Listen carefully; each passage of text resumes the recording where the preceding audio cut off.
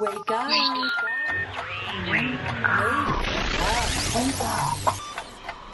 Wake up. Wake up. With Randy Corporon. On KLZ. This is the podcast for Wake Up with Randy Corporon. Listen to Wake Up with Randy Corporon live weekdays 5 to 7 a.m. on KLZ AM 560 The Source or through our online stream at 560thesource.com. Share this podcast with your friends and be sure to like us at Facebook at Wake Up with Randy Corporon. On KLZ AM 560 The Source.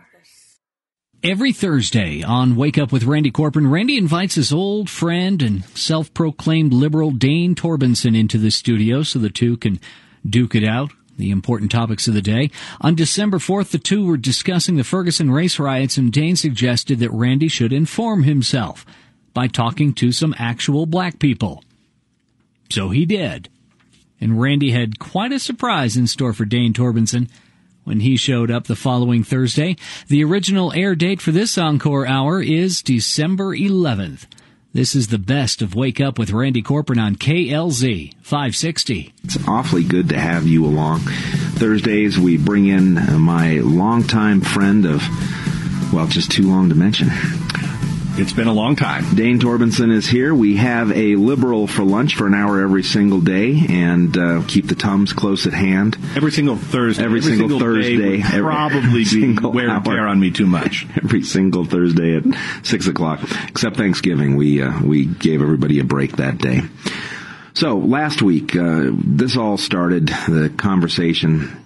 Well, I'll tell you what, I spent a lot of time on the CIA interrogation report, so just really quick, let me read the final concluding paragraph of this report and get your response to it.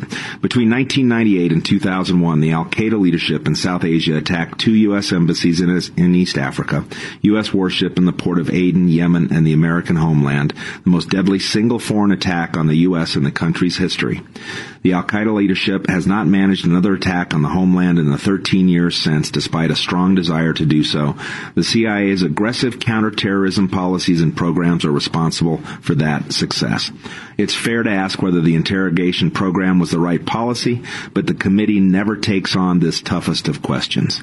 Have you had any time to look into this issue yet? I know that the report just came out.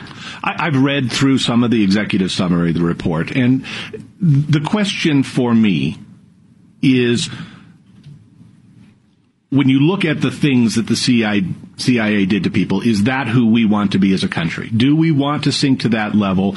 Do we want to say the ends justifies the means? And if we do, if as the CIA directors in the Wall Street Journal piece suggest that's what they want to do, that's what they're proud of, then why are we upset when the facts come out? Why didn't we crow this from the rooftops? Why didn't we say to the world, yes, this is what we're doing, and we're proud? Do you really have to ask that question?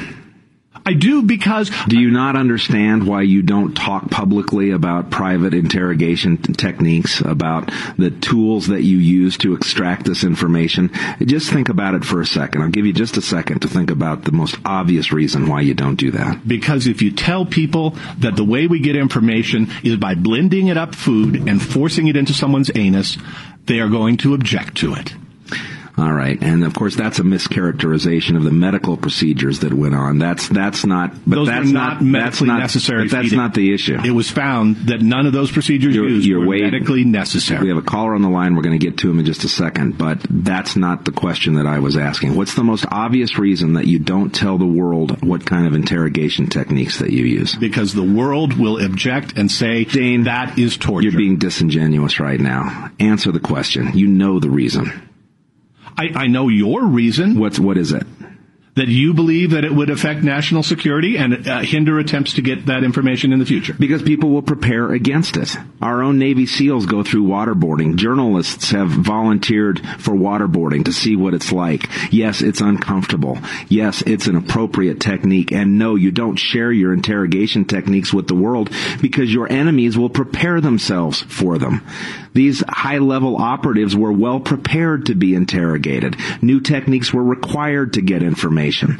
3 people were waterboarded after 3,300 Americans were slaughtered, with more attacks being planned. And you don't announce... And many innocent people were subjected to these so-called enhanced interrogation techniques. Before we get back to the topic at hand, the Senate, do you believe it was good timing for the Senate Intelligence Committee to release this report? What was their motivation in your mind? There is no timing that for release of this report that wouldn't have been criticized. If it had been released 6 months ago, the Republicans and conservatives would have been all over it as a campaign technique to affect the elections. Democrats have been in control of Congress for 6 years. They've had this information together for 2 years. Why do they wait till after the election, before we're supposed to be pulling out of Afghanistan, to throw all this out there? They're punishing the American people. I'll tell you why. Because the redactions in the report had to be signed off on by the CIA, and they were not signed off on until just recently. They could not have released the report earlier.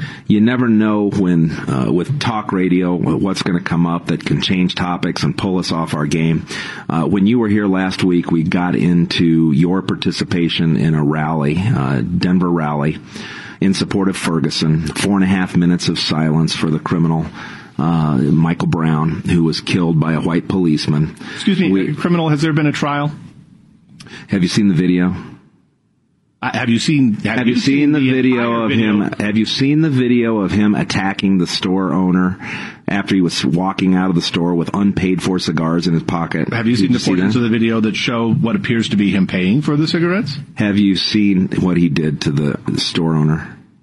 Do you really believe that he paid for the cigarillos? Why did the store owner confront him? Why did he grab him around the neck? Exactly. Because he's a criminal. All right. K. Carl Smith is on the line. You asked me last week that suggested that I should talk to some black people about race relations. So I thought that was a really, really good idea. And I thought about some of the most prominent black conservatives that I know. And K. Carl Smith came to mind. And so K. Carl is on the phone.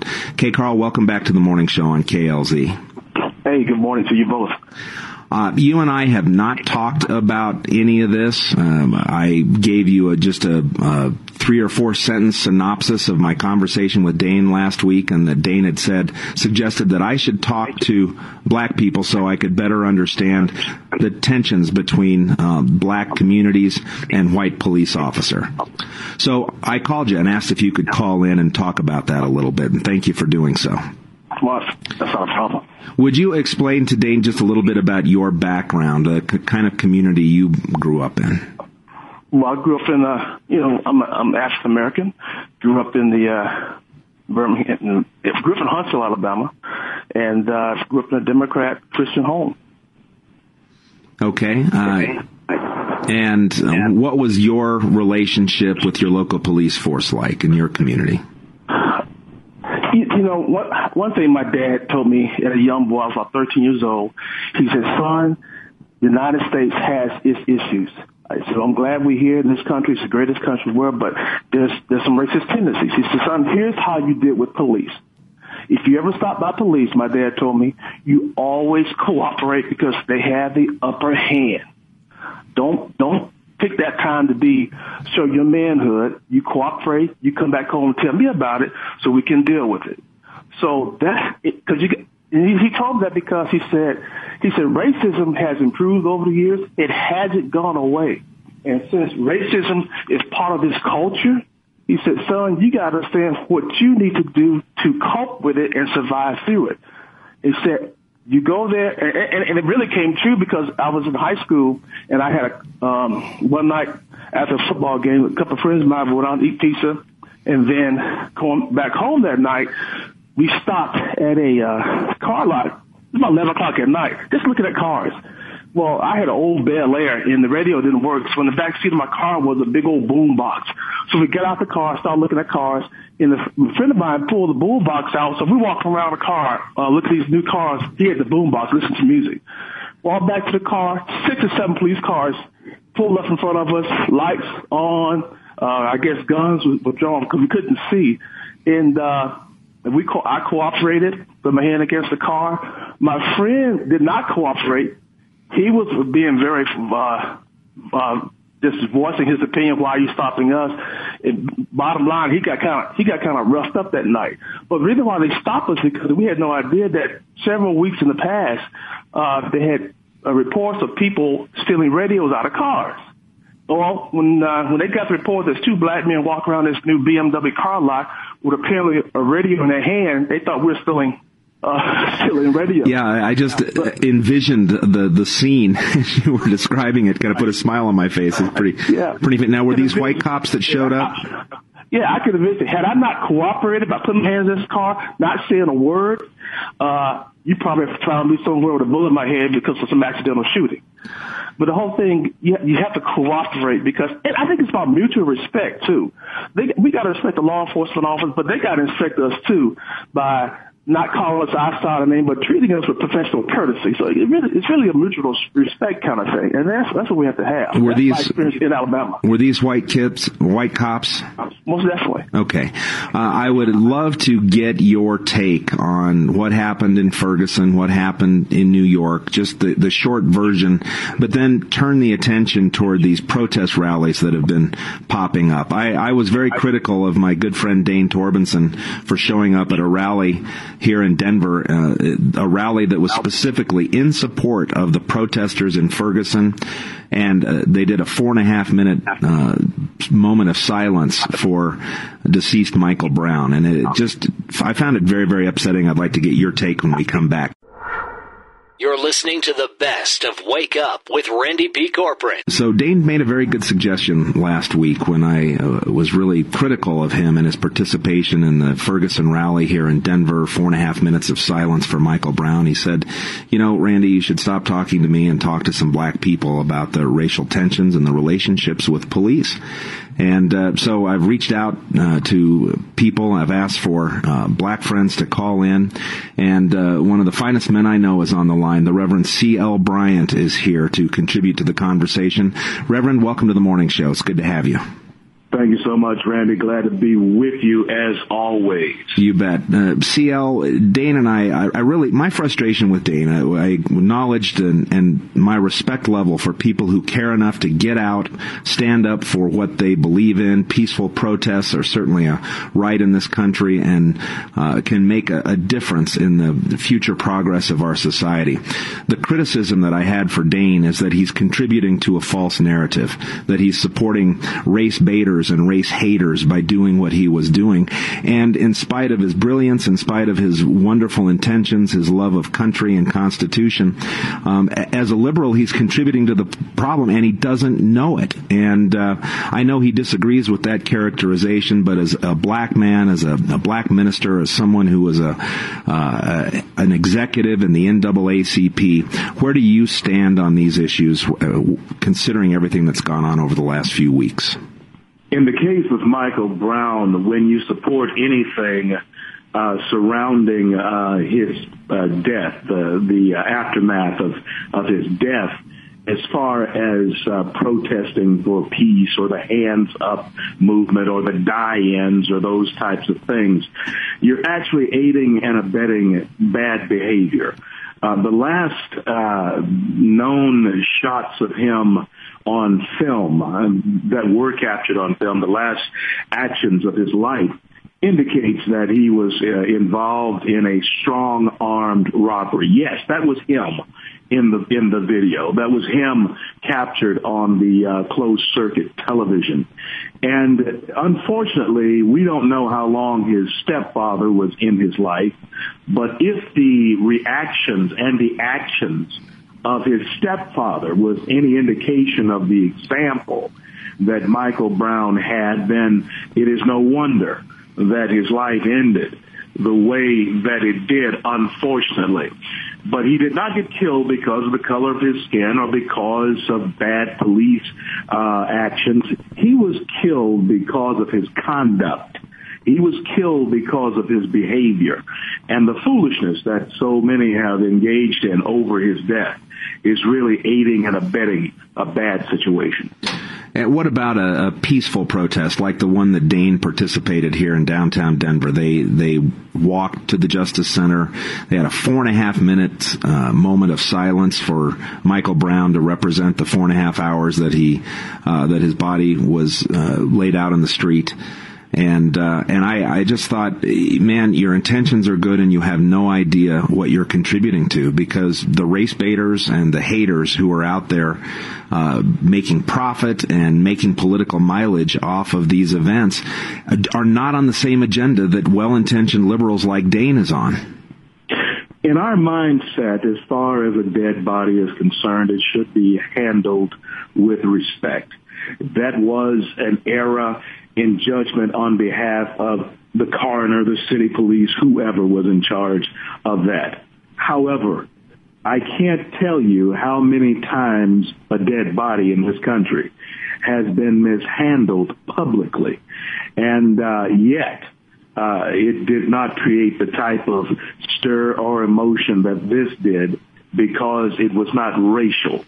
And in some cases, it did equal race, especially when you're talking about a white person's body that perhaps was mishandled. Again, the story of humanity is a story of tragedy. I mean, from Genesis all the way through to Revelation. However, there's triumph there, but still there's tragedy in all of it. And so to take this particular episode in the history of mankind and turn it into some type of human rallying point for peace or what have you is totally, in my opinion, is ludicrous, because this young man was no saint. He is not any person at all that you would want your children to emulate. Unfortunately, his body did lie there in the way we think about those types of things for quite a long time. But in the total scope of our human history, it has happened over and over again, and I'm sure it will happen another time. Well, and Reverend Brian, this is Dane Torbenson. I appreciate your comments. I hope you'd agree with me, though, that even though Michael Brown was no saint, and even though this moment may not be the best example, that it's appropriate to try and use every tragedy as a fulcrum point to try and make the world better. And the fact that it's a tragedy does not mean that we shouldn't try and prevent future tragedies. And there may be kids out there who are saints who, if we don't fix the problems in our country, could have interactions with police that turn fatal even when they've done nothing wrong. And that's what we need to try and prevent, not to change the past, but to fix the future. Dane, we talked about false narratives. When we look at 2014, now, I grew up in the segregated South. I'm a black man who didn't grow up in Colorado or California or even New York City, for that matter, where you do have some things that are going on right now over Garner that are questionable. However, in the segregated South, I can tell you that there were times when black youths, whether they were good kids or not, did in fact have reason to fear the police. I am living in the year 2014 now and nearly 60 years old. And I can tell you that as good as it is now for everyone, including black youths across the country, it was just that bad then for black youths in the South. I run into angry young men in inner city Chicago, and I run into angry young men in Detroit and New York City. And let me tell you what I know for a fact. They tell me that they're angry. No, I'm the one who should be angry, because there was literally a time when I was not afraid of other black men. I was not afraid of being shot down in drive-bys and those types of things. I was truly afraid of what may happen by some cop who was a part of the Klan. That is not in any way, shape, or form what it is now. But you do have people who would like to relive those times. And that's the false narrative that is being perpetrated as a lie on the American public today. This hands up movement, this laying down and dying. I remember a time when I could not go into a store that resembled Macy's in the South. I remember when my mom had to get out of line to be waited, if a white woman wanted to be waited on to buy her stockings. This is a false narrative.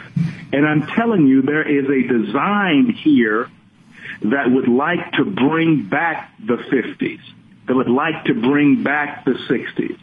And what side of the political spectrum is that designer on, C.L. Bryant? That is the Democrat Party. The party that Dane Torbenson supports, in spite of his good intentions. The party that freed us from that mindset. The party that elected the first congressmen and black senators to the House and the Senate. The party that, in fact, did not elect its first senator to office until Carol Moseley Braun. The party that has spawned Al Sharpton and people like that. That's the party who, in fact, inflicts its platform, or placed in its platforms, the idea that it's okay to kill 40%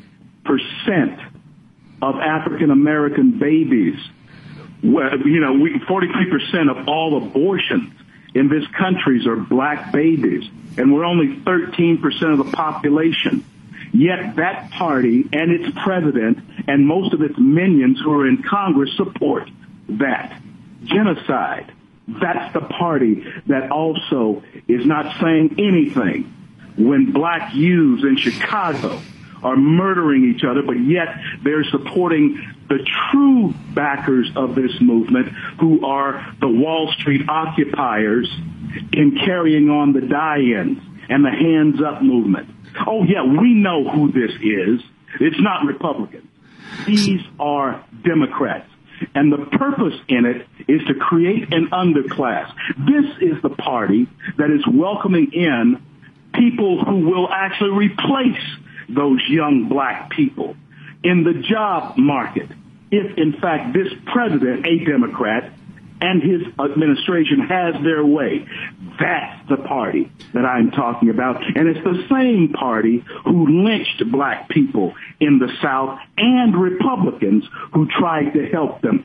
That's the party I'm talking about. And C.L. Bryant, we had K. Carl Smith on earlier, and he directed Dane to the Democrat website, their history page, where they talk about being the party that has been focused on racial freedom and racial equality since its inception. And so the whole very premise of the history of the Democrat Party is a lie, isn't it? It's a lie.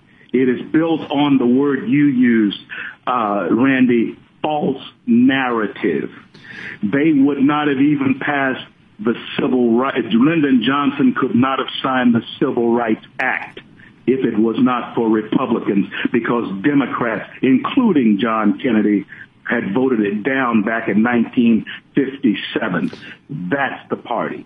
Reverend C.L. Bryant, you fully well understand the constraints of time on talk radio. We appreciate the generosity of yours this morning. Hope to have you back when we can talk about other things, but really appreciate your hard work out there, and especially appreciate you weighing in this morning on this conversation as we have a Liberal for Lunch here on KLZ 560. Have a great day, sir, and thank you very much. God bless. Bye now. It's the morning show, Wake Up with Randy Corporon.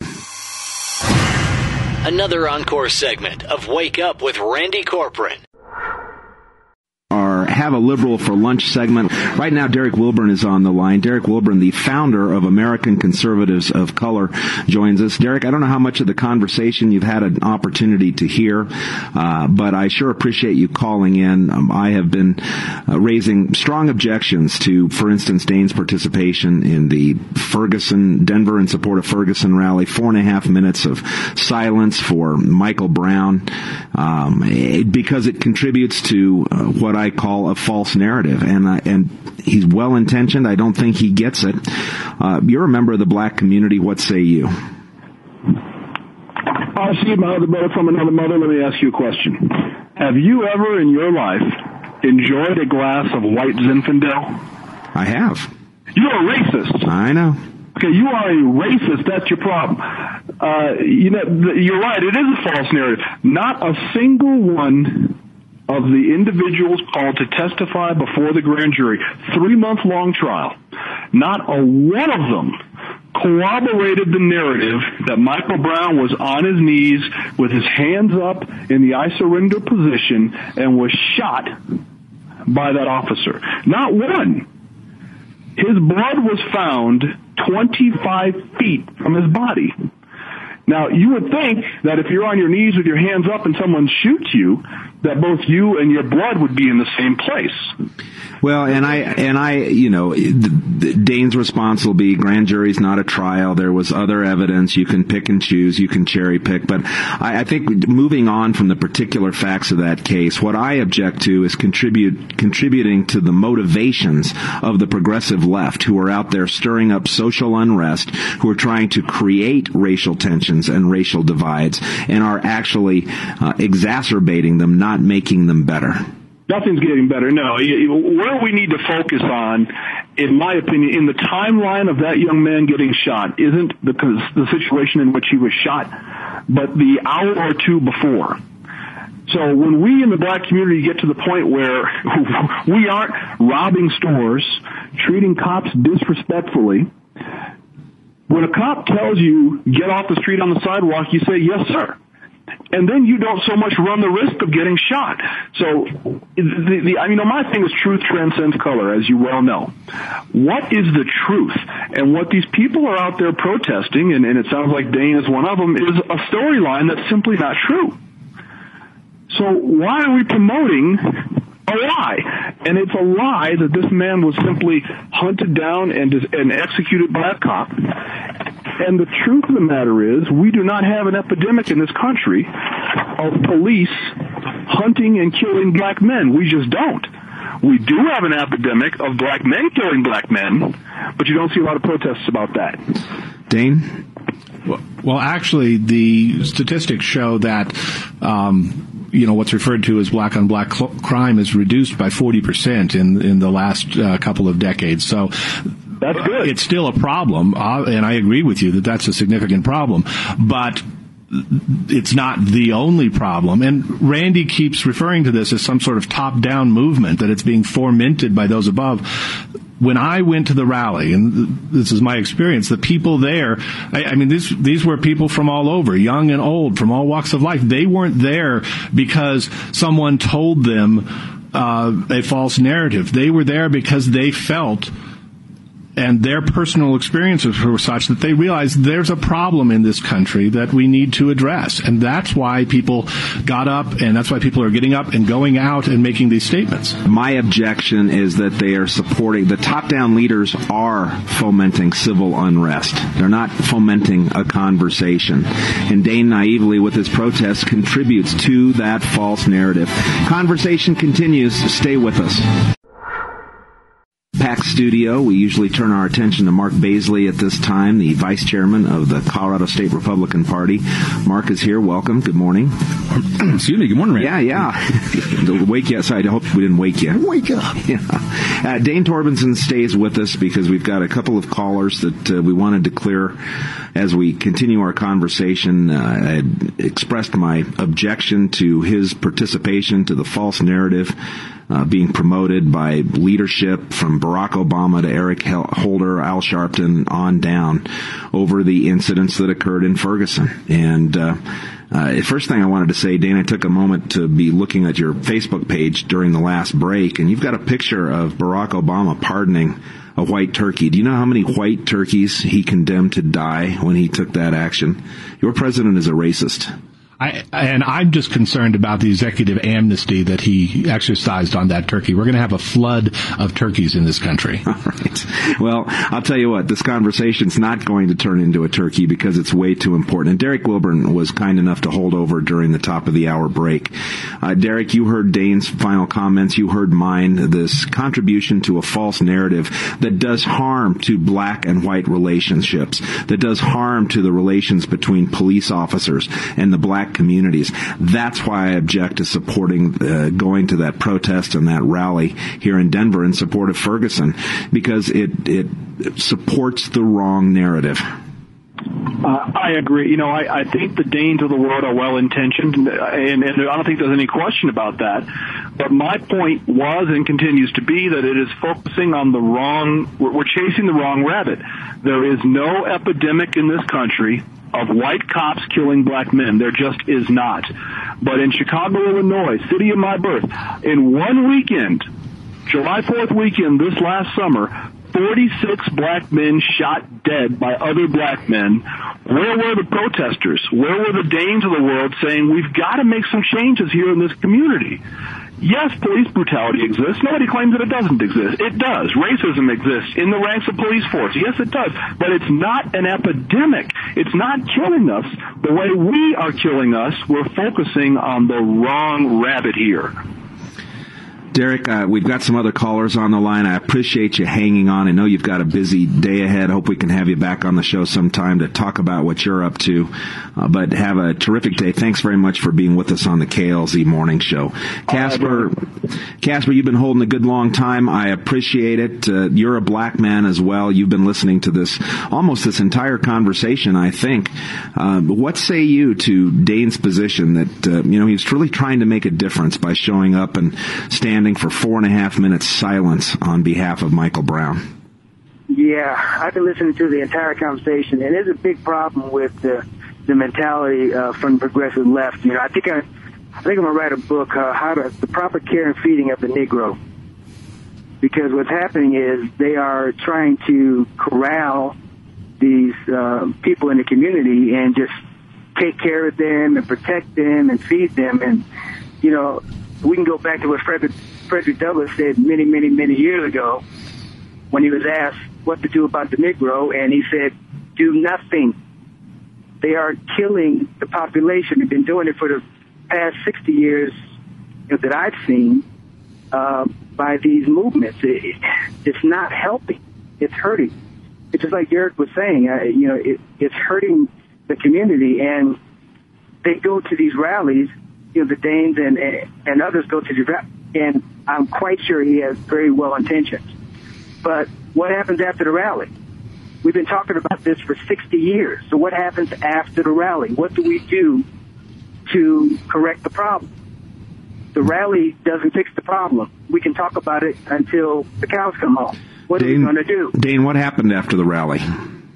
What happened after the rally is that we've had these conversations for the last 3 weeks. We have been talking about the issue. We're not burying it. But we're not talking about the issue. You've heard from national black leaders, local black leaders, black person after black person today. Go ahead, Casper. Here's what they're doing. They're complaining about the issue. They are not talking about it.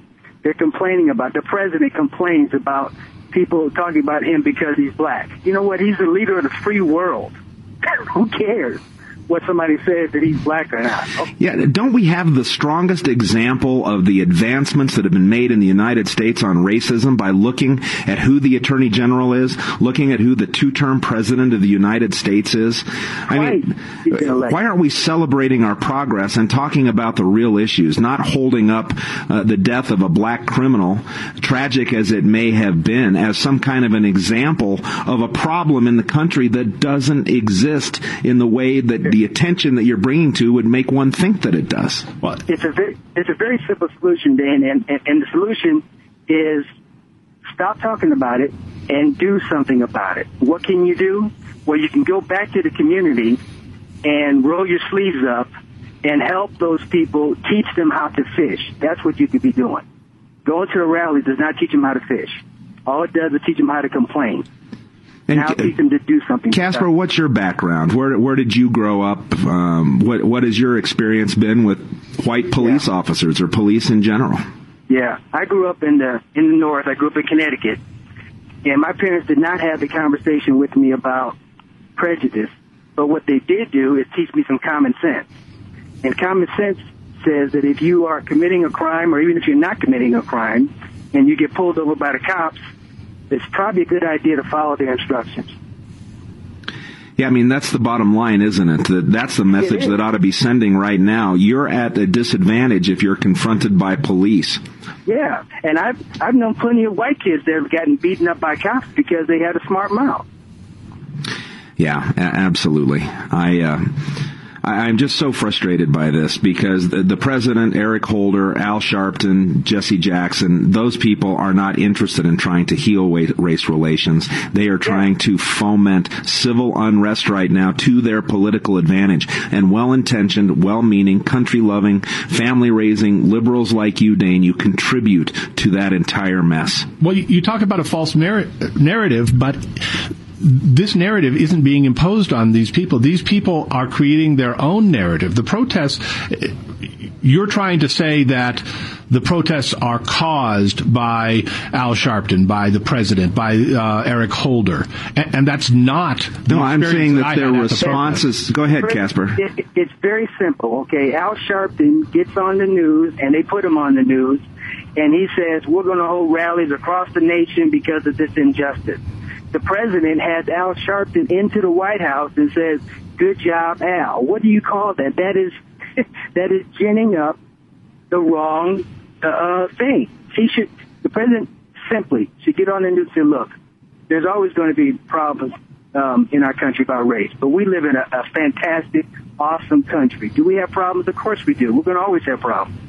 So let's work on solutions. Yeah, not destroy other people's property. Otherwise, you're going to jail." Yeah. And here's what I, as the first black president of the United States of America, promised that I would be able to do with my extreme ability, my talents of communication.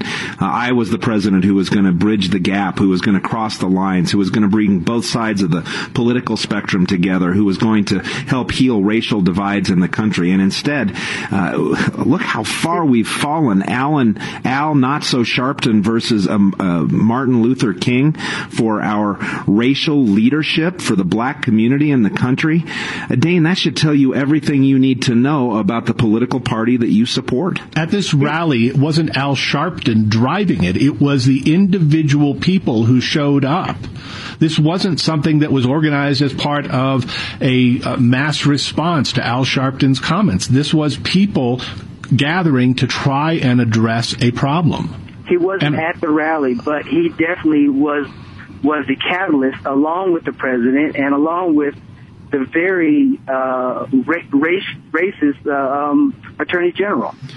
Why, Dane, didn't the president come out and say there is no evidence right at this time that this shooting was racially motivated? Until we have the facts, until we understand what's going on, everyone stay calm. We don't heal ourselves this way. And they did it during the Trayvon Martin thing. They did the same exact thing. Yeah, remember his little beer summit after a black professor got belligerent with police who saw him what looked like breaking into a house, and until they had him identified as actually the owner of the house, he'd locked himself out. They were treating him like a suspect, and he got belligerent with them. And the police said that the president said that those police acted stupidly before he knew a thing about what went on in that incident. These are examples of how these leaders that you support, Dane, are using these kinds of opportunities to foment social unrest and to create a false narrative. And your well-intentioned rallying without calling them out for it contributes to the problem. Pointing out problems is not fomenting social unrest. Pointing to... Have you been watching the news? Do you see what's happening? President Obama could tamp that down in a matter of minutes by saying the right words. Go ahead, Casper. I'm sorry. If you really want to solve the problem, and I believe that you are truly concerned about it, but if you want to solve the problem, then you join us, roll up your sleeves alongside of us, because we're going into the community to solve the problem. Not to talk about it anymore, because we know what the problem is. We don't need to talk about what? Talk about the fact that black people are being pulled over by cops, guess what? That's going to continue to happen for the rest of our lives. What are we going to do about it? Well, and I agree with you 100% that the solutions don't lie in the conversation, but the conversation gets people motivated to seek solutions. And so I agree that what needs to happen is rolling up the sleeves, going into the communities, teaching people how to fish, as you say. I believe that encouraging economic activity is one of the most important things. When are you going to join us to do that instead of doing what you're doing right now, which is hurting the community? Dane, what most of the people that showed up at this rally were doing, and I hope this doesn't apply to you, is they were making themselves feel good about themselves. Oh, this is such a terrible problem. I'm going to stand up and do something. Doesn't solve a thing. And you contribute to these extreme race baiters like Al Sharpton and Jesse Jackson continuing their message, continuing their divisive policies and their divisive statements by doing it. And you just don't realize it. Can I say this, Randy? If Al Sharpton had a plan to do something, I actually would support it, and him. But heck, I'd quit calling him Al Not So Sharpton if that were the case, but in 30 years we've got proof that that's never been part of his agenda. No, it's never been. He's a self-promoter, a race baiter, and a race hater. He's made millions on these issues. And he is the president that you supported and voted for twice. He's his wingman on the issue of racial tensions in the United States of America. It's pathetic. Casper, thank you for your patience. Thank you for your contributions this morning. We can't keep Dane any longer, but I really do appreciate you, and I hope you'll call in often on the KLZ Morning Show. I sure will. Take care. All right. It's 7:18, and Dane, my Facebook has been going crazy. Just a couple of things I'll share with you. Mark wrote, we don't need to fix it, as Dane keeps saying. We just need to let it heal.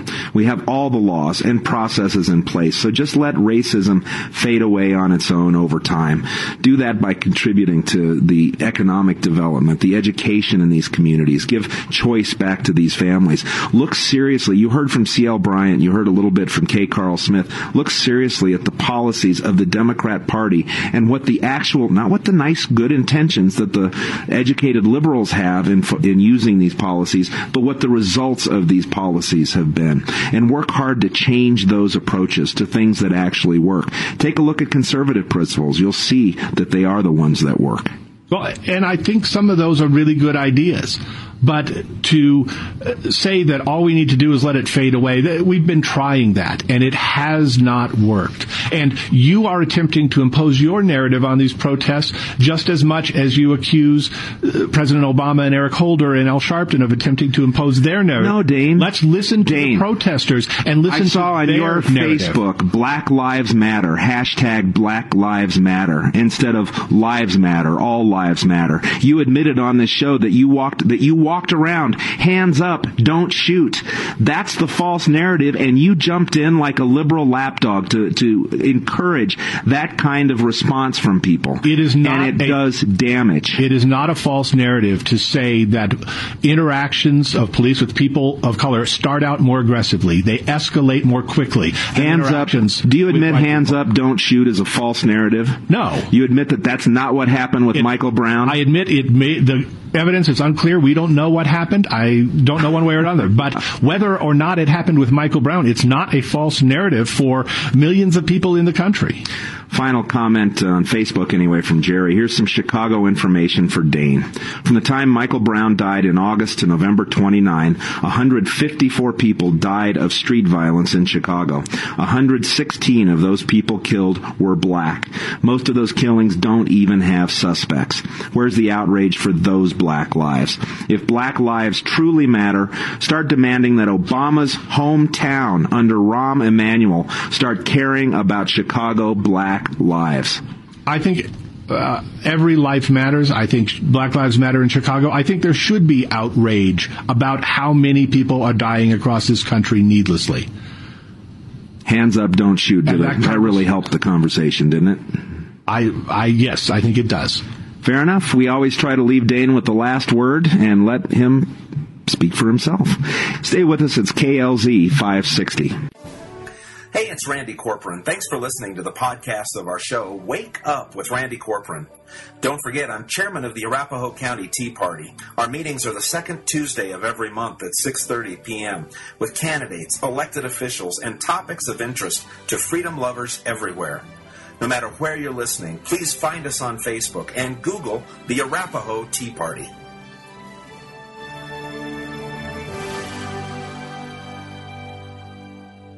This is the best of Wake Up with Randy Corporon on KLZ 560. Our next guest, we're going to have to lay some ground rules for Lily Tang Williams, former Libertarian candidate for Colorado's House District 44, made national news when she spoke to the Colorado Department of Education, Board of Education, State Board, and said that the Common Core reminds her of the Communist Core that she saw when she lived in China. And so, Lily, you've been on the show before, and I think it's really important that we need to lay some ground rules for you. First one is, I know you're very laid back, kind of shy, and so we've got to try and get you to kind of break out of your shell this morning. Can we do that?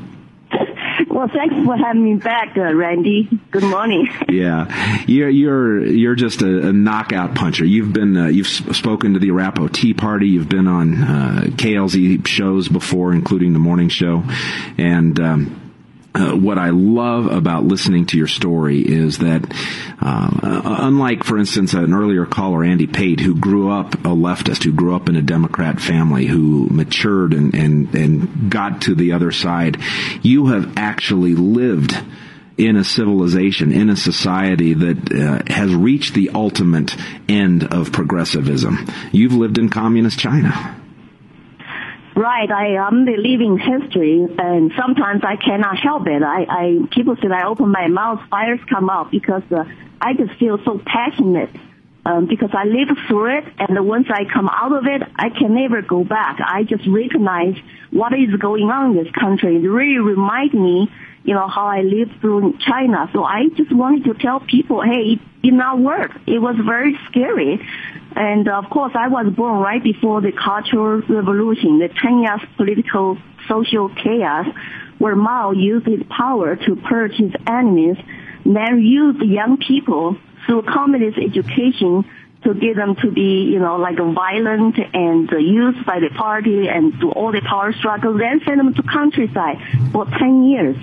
What a lost generation. And my uncle was one of them. So I grew up in that kind of system. I did not know anything better. I was such an indoctrinated child. And so when I was growing up, for example, you go to school every day in the morning, you have to chant, you have to sing revolutionary songs, you have to say, I love Chen Mao, I love Communist Party. Then we start to do our days, studies and mostly, of course, the language and the math and some other subjects. And then during middle lunch break, then you start to do all that political stuff again. And it just, you do that for 10 years. Wonder why people sometimes just cannot even come out of it. Well, it's just remarkable to imagine. We here who have had the blessings of being born in America and growing up in the 60s and the 70s and living through the Reagan Revolution and all of that, it's more a philosophical conversation. It's an examination of history. It's kind of oh man, how could any society ever wind up in the hands of someone like Chairman Mao? But what happened is, and the numbers vary, but the estimates of the people who were murdered under that regime are between 40 and 70 million. And I guess I shouldn't say murder necessarily, because some of it was through starvation, forced labor, and executions.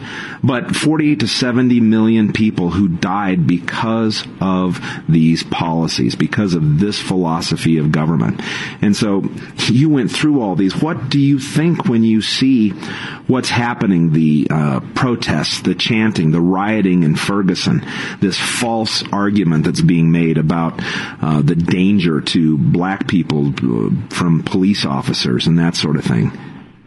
Well, I always wanted to remind people, I said, be aware we are all people in this country. We are the citizens. We need to be united. People sometimes are very naive, just believe what the media said, what the, government wants them to believe. I want to tell you a lesson, which is, to me, when the government wants to be in control, they tend to divide our people. All this racial tensions and all those lots of going on in this country, and government is turning us against each other. This group, that group. What Mao did is that we had a political class. So if you were born peasants, workers, and military families, government officials, you're the good class. And that class actually is in your file, in your household registration system to name you, label you. Then if you are born into business owners, like the landowners, intellectuals, scholars, you're the bad class. So we need to be aware not to be labeled by the government what kind of class people we are. Like a war on women, war on this and that. And we need to be united, focus on some issues we have and fix together, but not through riots, not through looting. And this is, of course, the militarization of the police. It is worrying me some because, I grew up in the police state where police brutality is just, you have no idea. They can knock on your door, kick your door open 2 o'clock in the morning. And I was a child who was very feared for my family and security and afraid that someday, one of my family members would be just detained, arrested without any court papers and just taken away. So my message to people is always, we need to be careful. We need to be united each other. We are more loyal to our freedom, to our principles, instead of other things that, some people want you to believe. Lily Tang Williams, when did you first come to the United States? I came over here to go to graduate school in 1988. That's 1 year before Tiananmen Square. And before I came, I basically gave up on communism, on my country. I went to law school at the age of 16 when I realized my favorite math teacher was in such a good, bad health because he was sent to re-educational camp because he, like other young people educated, were encouraged by the party in the Great Leap Forward in the 50s to say, hey, if you come out, give us feedback to the party. We'd really like to have you true feedback. So they were naive. They trusted the party. They said, they gave them a feedback to say this policy is not right. We should do this way. Criticism basically. Then his generation all were sent to countryside. And re-education, of course, very harsh living conditions and, bad sanitary environment. He got really sick. And he told me when I was 15 in high school, our country is not ruled by law. Our country is ruled by men. So at that point, I said, since college is open now, I'm going to go to law school, study, and transform China from rule of, men to rule of law. And people will say, hey, good luck, lady, in this country. Of course, I was very disappointed. I could not even one later, I realized, this is going to continue. This is a one-party dictatorship with communism ideology. And so before I came over here, I realized they want to hammer me down because I was too individualistic for them. And I had to leave for a free country like the United States. All right, so you came to the United States in the 80s. You're now a United States citizen. How long did that take? I got a little bit easier than most of legal immigrants because I married to American citizen. So once you got married, you go through this very strict interview process. They want to make sure you really sleep together in the same bedroom. You're not making that up, and it's kind of humiliating process. And I took the test, and so I become citizen after I got my green card when I first got married. Then you wait for 5 years, and to prove your relationship is real, then you become a U.S. citizen. And I wanted to become citizen because my husband and I went to China in the 1990s. You know me, I'm just a straight talker. Same thing come out of my heart. If people ask me questions about the United States, about China, I will give them my honest views. My husband, as American citizen, I just get worried. So lady, you got to be careful what you say in China. He said, I don't want to see you disappear one day. So he said, you got to become citizen and then you have some protection. And then over the years, I learned about Constitution. I love this country. I was feeling free for a while. And I said, yeah, why not become U.S. citizen? Then I can vote. I can make my voice heard because I never voted when I was growing up in China. And even some citizens can vote and today now, but it's not really voting. Just like Hong Kong, they give you 1, 2, 3 choices, and you pick. It's nominated by the Communist Party. They're not honoring the agreement, one country, two systems. That's why you have seen Hong Kong students take on the street for a long time, about 2 months, and they just decided to retreat because of some danger they're facing. It is sad when you say they signed the agreement and Hong Kong people was hopeful. Well, Lily, I wanted to take some time to talk about your histories, just so people would understand how poignant, how powerful the comments that you made to the Colorado State Board of Education were.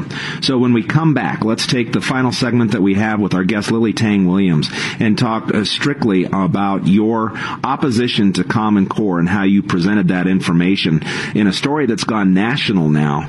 Common Core, in my eyes, is the same as the Communist Core I once saw in China. Our guest Lily Tang Williams grew up in Communist China. She has the true perspective as someone who's lived under both styles of government. She's expressed her fear about what's happening to the United States of America, and she expressed her opposition to the Communist Core, to the Common Core, to the Colorado State Board of Education, and the story that's gone national. We'll get that story from her when we come back. Stay with us. It's Wake Up with Randy Corporon on KLZ 560.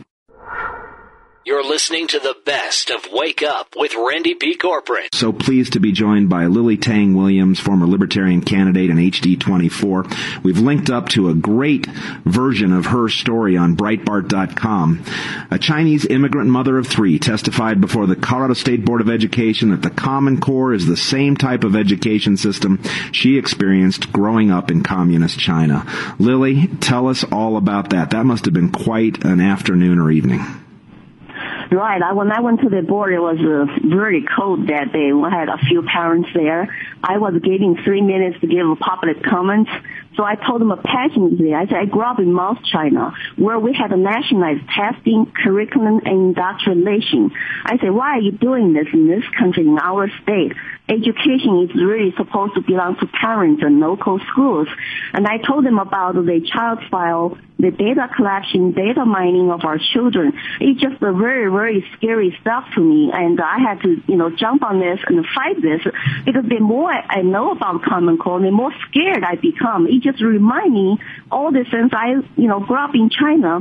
And AP, for example, the AP US history test, they just took out lots of real history stuff, and they don't want to encourage you to talk about capitalism, free entrepreneurship, American exceptionalism. And to me, that means the government will control agenda, what they want your children to learn, and what they even want you to know.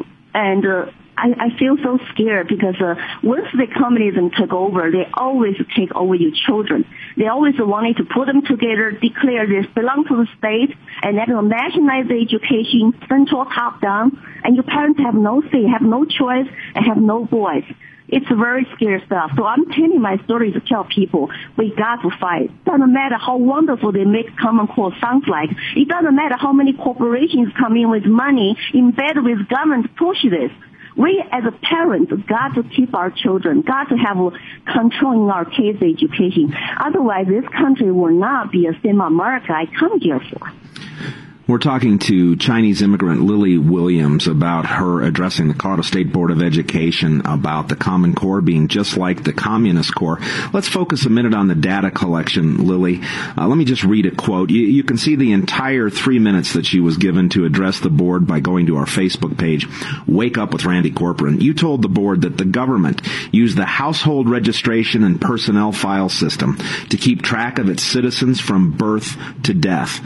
This old photo of me in Mao's Red Guard uniform was used in my middle school student file, which documented everything: age, gender, parents, their jobs and political class, religion, siblings, home address, your grades, awards, punishments, politically incorrect speeches, bad behaviors. Then this file followed me to my high school, college, first job, future jobs. It was shared by all the government agencies and employers. That's what went on in communist China. Why are you concerned that Common Core brings the same thing to the United States of America? because the Common Core, I'm afraid, will be used by our government to collect the same kind of data we had to, give to the Chinese government. That's part of government control. Even though they might say they want to use data to analyze the children's performance, but each child will be followed, analyzed. Like in Florida, when Jack Bush started to implement Common Core, and, they were doing some eye tests, eye exams, or maybe even fingerprinting, and they're going to ask your parents' political party affiliations. All this stuff is just very, very scary, because when we're in school, we just expected, they're going to collect data, they're going to have a file on us. By the way, I never saw that file, and nor my parents. So you don't know what's in it. And we were supposed to tell teachers, confess our incorrect thoughts every day, and write diaries, turn over diaries for teachers to review. I learned very quickly, I'm not going to turn in my true personal diary. I'm going to turn my political correct one for them to review. Otherwise, you will get into trouble. So in this country, if we let the government do that, how scary will that become? You have no more privacy, you have no more parental control, and NSA is already doing lots of crap to us as citizens, monitor us, but now they can do that to our children. That once your children got hooked, once they grow up indoctrinated by the government, when they grow up, become 20-year-olds, think what kind of, citizens they will be. They will not be critical thinkers. They will be just tax takers and corporation workers, employee mentality. That's very scary, because I want my kids to be like Bill Gates, to be entrepreneurs, start business, and to challenge authorities. And I don't want my kids to become like people in China. Kids today, they don't think. They just go take tests, they go serve, they go work, they make money. It's like they even don't know how brainwashed they were, because today's kids have to take a politics study in their subject. The politics study means whatever the party wants you to learn. It's all nationalized. The leaders in the Democrat Party are trying to grow up a generation of servants, of robots, to serve the leadership class, to adopt their leftist ideology. Right. And you said to the board that you grew up in that system. You came to America for freedom. You can't believe this is happening all over again in this country. And I love this last sentence. I don't know what happened to America, a shining city on a hill for freedom. What's going on in this country? Good friend, regular listener Kim texted me, Commie Core. I think that should be the hashtag that goes out about the Common Core. Lily Williams, we've only got a minute or so left, but what do you want parents to know, people to know? How can we push back against Commie Core? I like that name, and some of my Facebook friends actually suggested, maybe from now on we're just going to call your name with Commie Core, and I cannot sugarcoat it. My message to parents is that get involved, get informed, and take action. This is a critical battle. I feel so passionate about this. It's going to open up a floodgate for the parents to come in to nationalize our education, even our teachers' colleges. That's one of the agenda they're going to do. We got to fight back. Turn down my open letter I sent to all over the country. Use my open letter, my video, go to your school board meetings and tell people my story, share it, and to fight back, to say, I don't want my kids to be like her as a child, got indoctrinated by the communist education, by the central top-down, one-size-fits-all. We want our choice in school education. We want our children, our schools back. Lily, it's great stuff. I don't know if you'll be attending the Arapahoe Tea Party meeting next Tuesday, but if you do, I'd sure be happy to give you 10 or 15 minutes to tell your story to our group there. And we have linked up to the article from Breitbart.com. You can see the entire 3-minute video, the lecture that our guest Lily Williams gave to the Colorado State Board of Education. A very, very important message. I appreciate that you're out there delivering it. And Lily, I hope you'll come back and talk to us again real soon on Wake Up with Randy Corporon. You're listening to the best of Wake Up with Randy P. Corporon. Welcome back to KLZ Morning Show. I'm Randy Corporon. It's good to have you along. We've been talking all morning long about how we have to take action today and tomorrow to notify members of Congress that they cannot fund Obama's executive amnesty. We've linked up on our Facebook page, Wake Up with Randy Corporon, to a letter from Jenny Beth Martin that gives the targeted Congress members with their phone numbers what we need to tell them. RedState.com, Eric Erickson, we've linked up to their call center. You have to tell them no continuing resolution that funds executive amnesty and no rule on the continuing resolution that funds executive amnesty. Got to put that part in. Just go to our Facebook page, check it out. The instructions are right there. It's Wake Up with Randy Corporon, but today and tomorrow are it. Lori texted me this morning, hearing from the people gives politicians political cover and support to do the right thing. And if we rise up, if the phone lines are burned up over the next day or two, some marginal politicians who are on the fence about this issue can say, hey, I heard from my constituents. They don't want it, and I've got to help be a part of stopping it. The other side is why. Why is it so important that we not let this illegal executive action stand? What are the real-life consequences? Immigration expert and author Roger Fleming joins us now, and he says that thousands of illegal immigrant children are coming to a school near you. Mr. Fleming, welcome back to the morning show. Thanks for having me. Good to have you along. You've got a new book out. Let's talk about that for a minute before we get into the immigration issue. Majority Rules, novel by Roger Fleming. Looks very, very interesting, and it's written by someone who's been inside Beltway politics. Yeah, I came to Washington in the mid-'80s as a young lawyer, and I was stunned when I got here to find out I was working for a Republican congressman from Florida, my hometown, and found out because he was in the minority then, Democrats had been in the majority in the House for 30 straight years, had about a 70-seat majority, that my congressman had no rights, no power. He couldn't, call a hearing on any subject. He couldn't ask a witness to testify at a hearing. He couldn't use a committee room for any reason. So it kind of always stuck in my craw, and I started writing this book about 8 years ago about that and what I saw and the sort of games I saw that the majority party then, played on the Republican minority and how they skewed the outcomes in so many important issues, including immigration reform. And it's a novel, but it runs through the characters are working on the Immigration Act of 1986, and they stumble upon a human smuggling cartel and get in all kinds of trouble. Yeah, it sounds very, very interesting, and it's especially unique timing now for people who might be looking for kind of an escape, some reality in the new book, Majority Rules from Roger Fleming, but the Republicans are going to be in the majority, and the question is, we already have Mitch McConnell coming out and saying that he's going to return the Senate to being the deliberative body that it should be. He's not going to take advantage of majority rules the way the Democrats have since all the way back in 2006. And I think that's a mistake. I think you have to punish the other side with the rules that they have made and the procedures that they have put in place to teach them never, ever do that again, because power does change in Washington, D.C.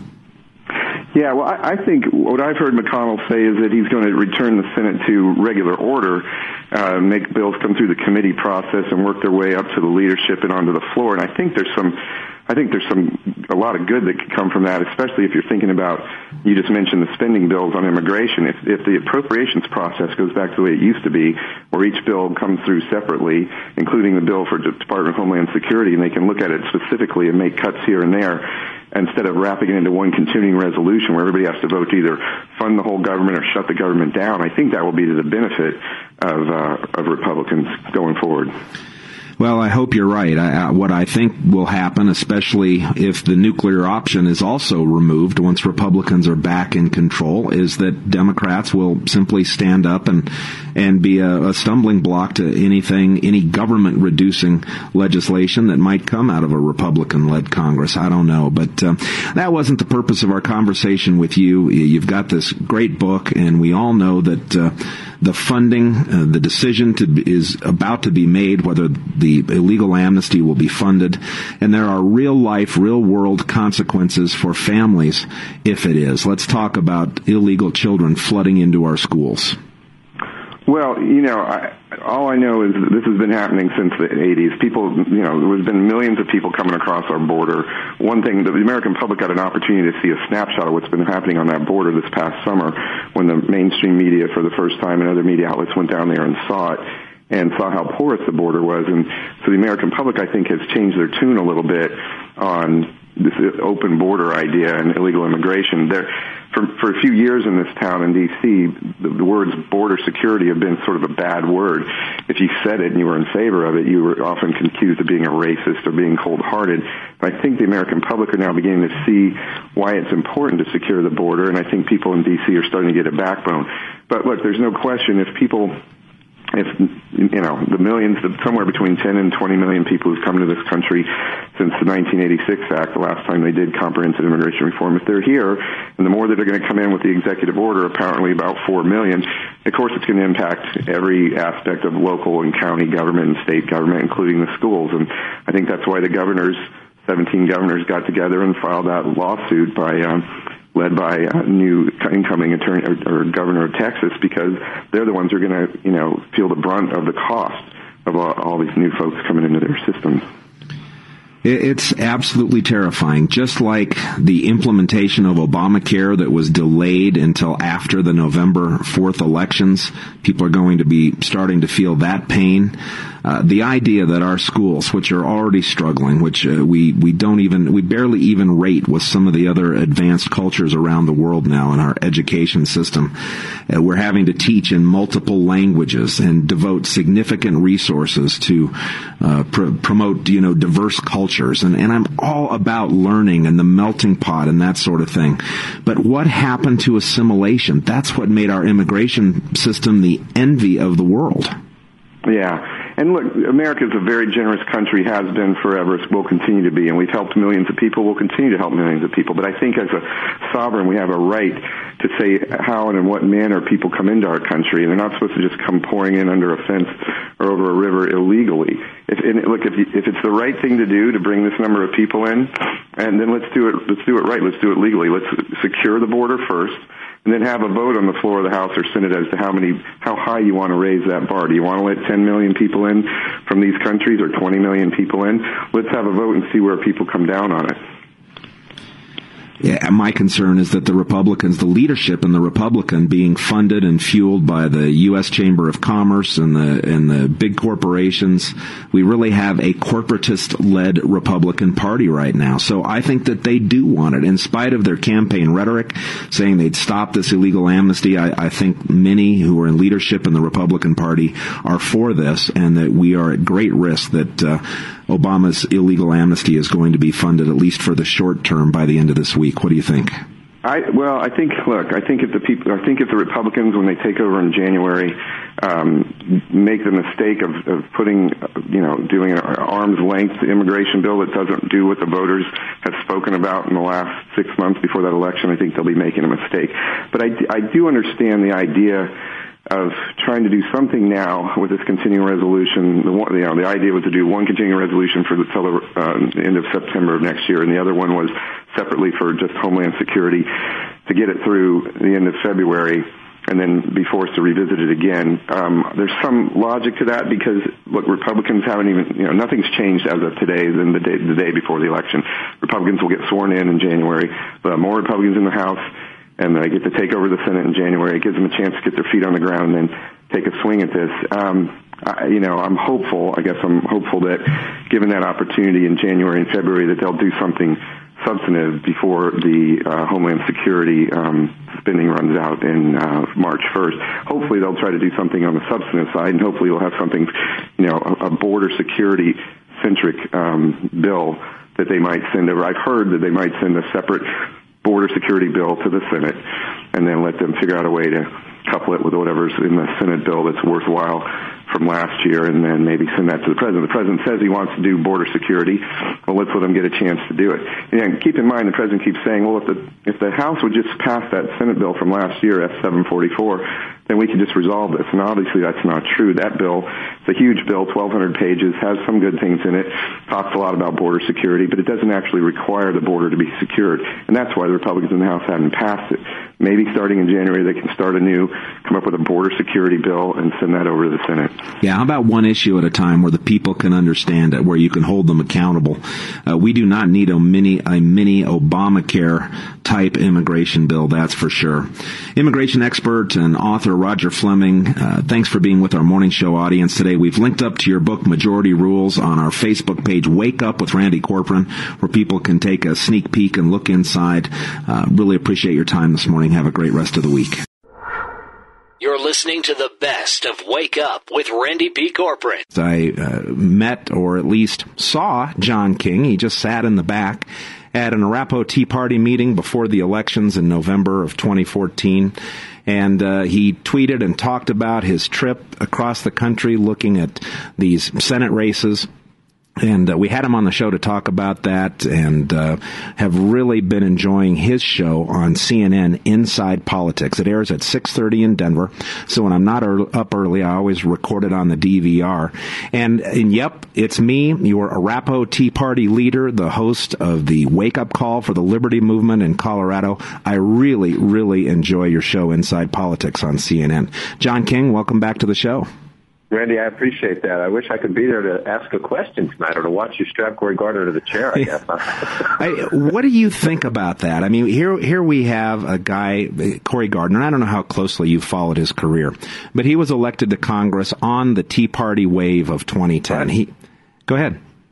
No, I think you're exactly right. So now there's some suspicion, as I saw at your meeting when I was there, as to whether he's become, too establishment. It was the establishment, of course, that handpicked him and essentially forced Ken Buck and the other candidate out of the race by saying, here's where the money goes. So, I think we're at this defining moment in the passage of omnibus and what we've seen in the lame duck session, which is now over.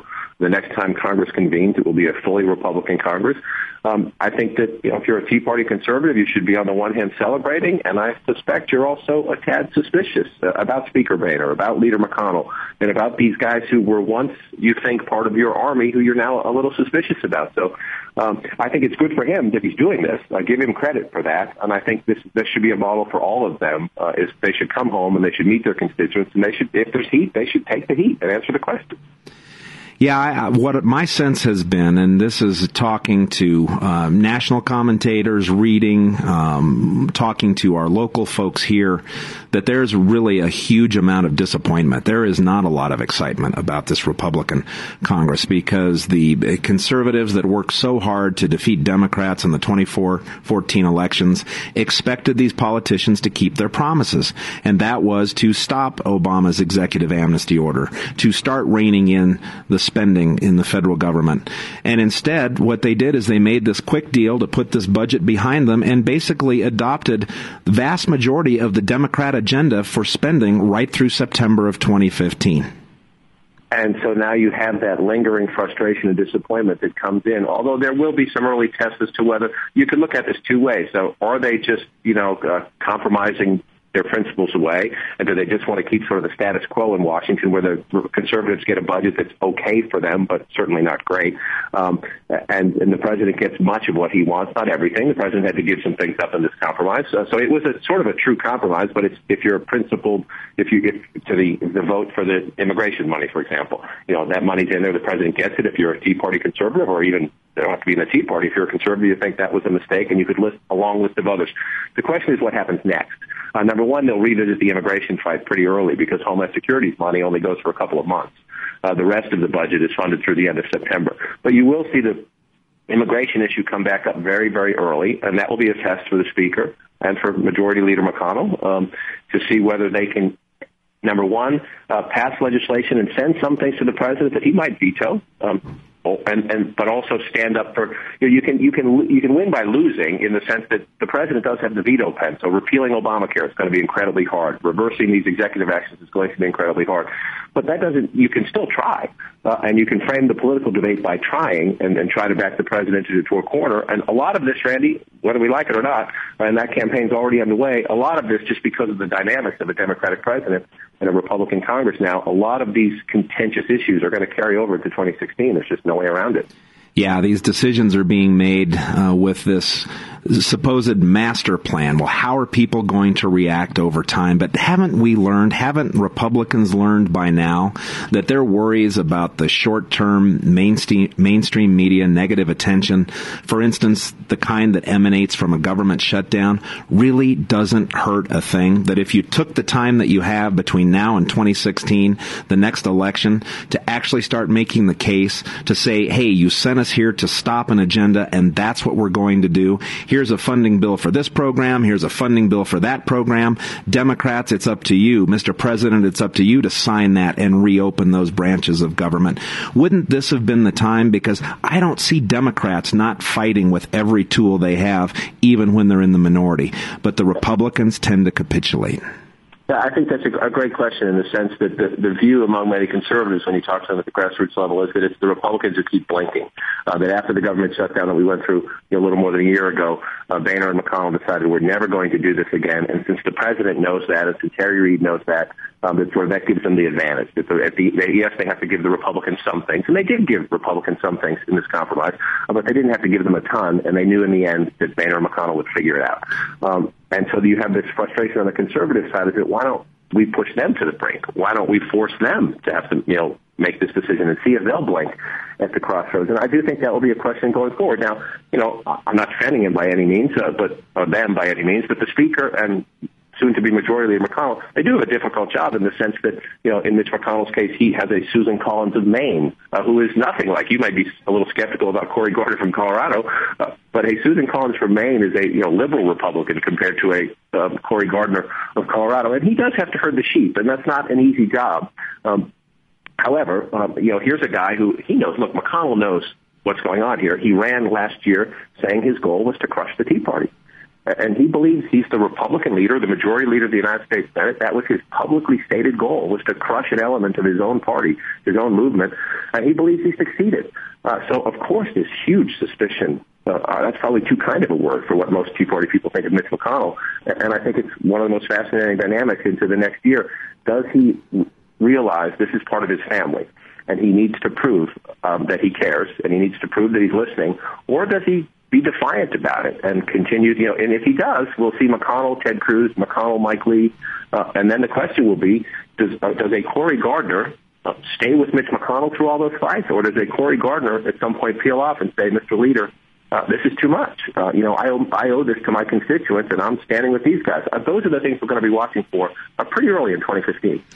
Boy, isn't that the truth? We're talking with John King, the CNN chief national correspondent in Washington, D.C., so you get input from all around the country, but it all gets synthesized kind of through that Washington Beltway outlook, and that's why it's so interesting and compelling to talk to you. My belief is that the Republicans have no idea what they've done. When you have a New York Times national best-selling author like Brad Thor tweeting out a tweet that goes viral, hey, Reince, hey, GOP, let me be perfectly clear. If Jeb Bush is the nominee, I will never vote Republican again. I think people like Mitch McConnell have to be careful what they wish for, because I can tell you as an insider with national Tea Party groups, chairman of the largest Tea Party organization in Colorado, I'm told that we're not going anywhere. We are getting smarter, better, more well-funded, more inside the party, and this fight is far from over. It's going to be very, very interesting, that's for sure. Hey, John, can you stay with us? I think you're right about that in the sense that 2014 was probably not a great year for the Tea Party if you go through each ballot, each election. However, sometimes when you get pushed back a little bit, that's when you learn to, retool and recover and get back up. That's the challenge. Well, absolutely, and it's in these off years that the grassroots activists can make the most difference, getting conservatives into positions of leadership in state and county parties, into these local municipal election seats, onto school boards and that sort of thing. And I don't know. I think the swing, the momentum back against the establishment wing of the Republican Party is going to be huge, and if they don't realize it in time, they will not win a presidential election. Can you stay with us through a break? I'd love to finish the show with you. All right, fantastic. That's John King, host of Inside Politics. It airs in Denver on Sundays before State of the Union at 6:30 a.m. I DVR it every single Sunday now. It really is a fantastic show. I encourage everybody to watch it. You're listening to the best of Wake Up with Randy P. Corporon. KLZ Morning Show, Wake Up with Randy Corporon. We're joined by John King, the CNN national correspondent based out of Washington, D.C., host of the excellent Sunday morning program Inside Politics that airs at 6:30 a.m. Denver time on CNN. And when we went to break, John, I left you with the question that from my assessment of the vast majority of victories, including right here in Colorado, Cory Gardner, who did have a bit of an energy platform, some generalities there, but there was great talk about reining in, stopping the executive amnesty, securing the border, reducing the size of the federal government. Let's shake up the Senate was the tagline for Senator Cory Gardner. Those were Tea Party principles. Mitch McConnell said he wanted to destroy the Tea Party. That certainly didn't work. I think he agitated it and energized it. But the bottom line for me is that these Republicans were running on those constitutionally conservative principles. That's what got them elected. What don't they get about that equation? Or do you see it differently? No, I don't see it differently. I think that, look, there's natural tension between a Mitch McConnell who wants to be a governing conservative and some of the grassroots base that still sees President Obama as the biggest threat and wants to be more of an opposition party to say no. McConnell's trying to strike deals, and a lot of people out in the grassroots say, don't talk to this guy. Whatever he's for, we're pretty much always going to be against it because we know who he is. So the challenge is how do you prove to your people, especially in an environment where, look, they probably can't repeal Obamacare. The president has the veto pen. They don't have the Democratic votes to override him. That doesn't mean they shouldn't try. They promised in the election they would. So they should have another vote. They should send it to the president. And if he vetoes it, then, Randy, the challenge is, what do they do next? Do they, take out the medical device tax? Do they do some other things?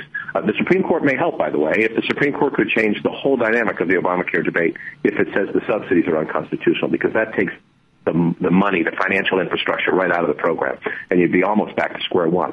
But until that happens, or if that doesn't happen, the challenge then for McConnell and Boehner is to prove to the grassroots that we cannot fully succeed until we elect a Republican president, but we're going to keep picking at it, and we're going to pass the things we can pass it, and that will require sitting down with conservative Democrats like a Joe Manchin from West Virginia, and because you will still need to probably override a presidential veto. But there are some things where they could probably get to 60 votes or 60 plus in the Senate if they did it incrementally. But first, I think their commitment to the voters is to try to get to go after the whole thing. The president will veto it if they pass it, but I do think they owe it to their voters to prove that they're at least going to send it to the president and force him to make that decision.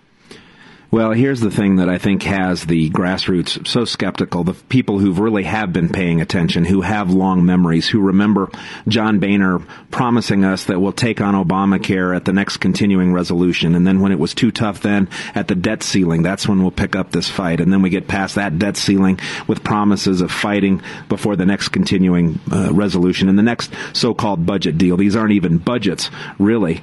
A lot of people who have been watching the establishment wing, the donor wing, the Karl Rove wing of the Republican Party for a long time, we believe that the Republican establishment wants many of these things to succeed. Big business, the Chamber of Commerce, they are pushing for amnesty. The frontrunner for the establishment Republicans, Jeb Bush, wants an amnesty. So the grassroots just simply doesn't trust that they mean what they say, because we think they have the ulterior motives and they're doing exactly what they want to do. They're not powerless. They're just letting the blame lie on the president and moving the agenda forward anyway. What do you think? I think you raised, the fundamental point right now is that sometimes success brings problems. And the Republican Party in the Obama years, with the exception of the presidency, has had giant success. You were talking about this before the break. Now you're going to have 54 United States senators. You have the biggest House Republican majority since World War II, 31 Republican governors. And the biggest thing that has happened in the Obama years is nearly 1,000 state legislative seats have switched from Democrats to Republicans. So Republicans are growing this bench. Most of them, as you say, elected in the Tea Party years on conservative Tea Party principles in a lot of cases. And so the map and the math has changed dramatically in favor of Republicans and conservatives. And you and I know sometimes there's a difference.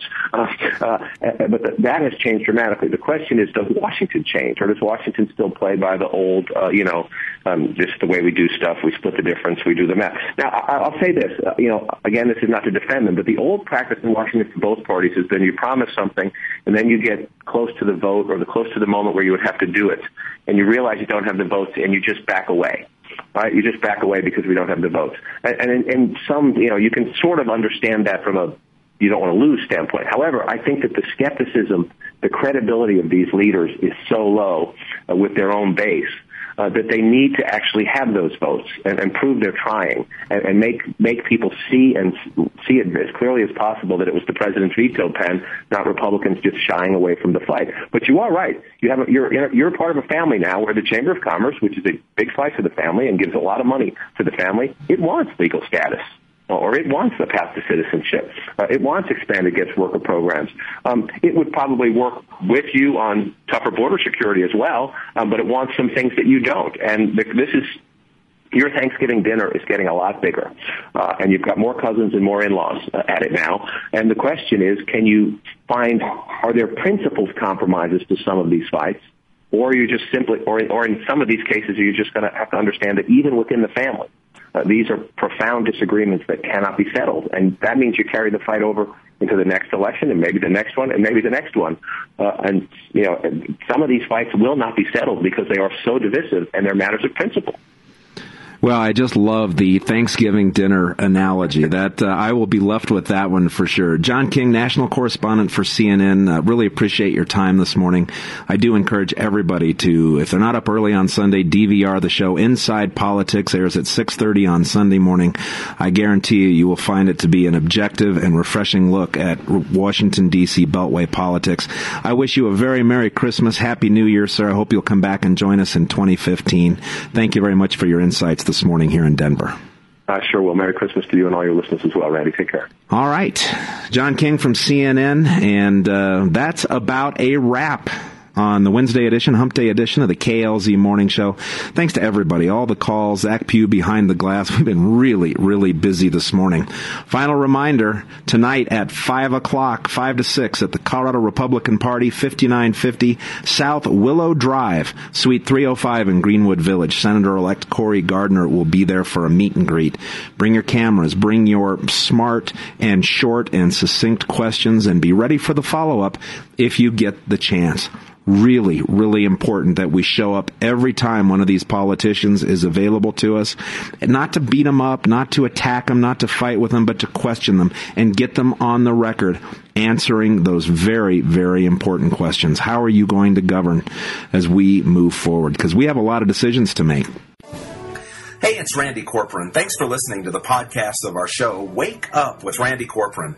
Don't forget, I'm chairman of the Arapahoe County Tea Party. Our meetings are the second Tuesday of every month at 6:30 p.m. with candidates, elected officials, and topics of interest to freedom lovers everywhere. No matter where you're listening, please find us on Facebook and Google the Arapahoe Tea Party.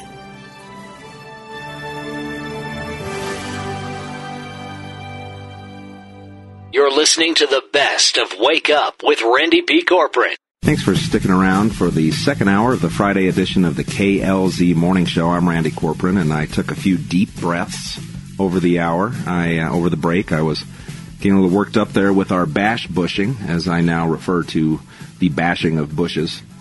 And we had a caller at the beginning of the 5 o'clock hour who asked that we talk about the importance of getting elected as bonus members, getting elected as district captains, those kinds of things as we approach the local elections. And I just want to promise that we will talk about that next week.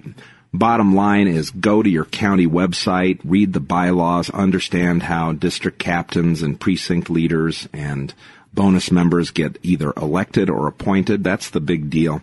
We'll get into the details on that next week, but we are going to pull way back from local and national politics and talk about real life issues. Mark Baisley was with us yesterday for his regular Thursday visit, the vice chairman of the Colorado State Republican Party. And when the show was over, we were talking about this decision by Barack Obama to supposedly normalize relationships with the Castro brothers. And Mark has a very unique history. If you've been listening to the show or you know Mark, you understand that this is somebody who has some unique perspectives to bring to every conversation. And he told me that he had high school friends, Miguel and Lily Escacina, who were Cuban exiles. He actually went to high school with them in Puerto Rico, and they're now living in South Florida with some very strong opinions and and unique perspectives on this decision by Barack Obama to extend this olive branch to Cuba. So, Mark, let's start with you. Let's welcome you back to the show. Thank you very much for putting this together for us. This should be a fascinating conversation with your friends. Well, thanks, Randy.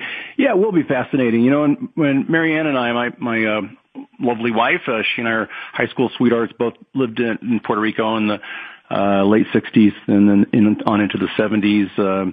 And we didn't realize this phenomenal story that was unfolding around us as young teens there, but we did realize there's kind of something special about the Cubanos, the Cuban folk who also lived there in Puerto Rico. They were so industrious.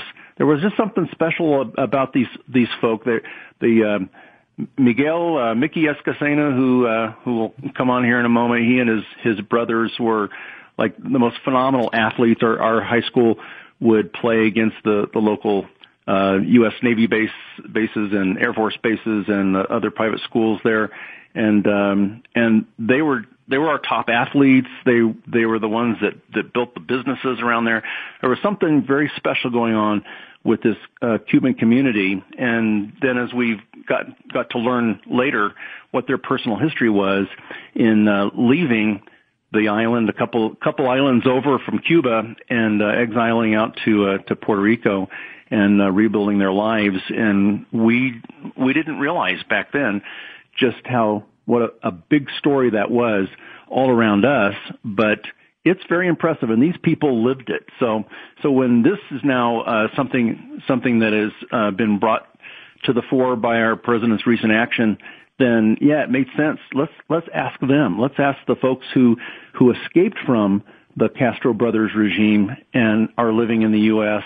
and what's their perspective on this. So I really appreciate you bringing this up, Randy, and inviting Lily and Mickey Escacena to share their story and others that might call in. Well, Mr. and Mrs. Escacena, thank you very much for your time this morning. Welcome to the KLZ Morning Show in Denver. Thank you so much. We're really excited to talk to the people of Denver from Miami. Thank you, Randy. You betcha. Now, let's just start. We're going to take all the time we need, and because I really want people to understand the powerful humanity of your story. Let's talk about, first of all, what do you remember of life in Cuba? At what point was there the beginning of considering, hey, we've got to get out of here? How does that unfold when kids are born and they're raised up in an environment that's really all they know? Yeah, Randy. And first, I guess, let me give you a little bit of background of my family. I'm actually a fifth-generation Cuban descendant. My forefathers came from Spain. This was pre-Cuba being a republic. So we belonged to Spain, and I am a descendant of Spanish descendants.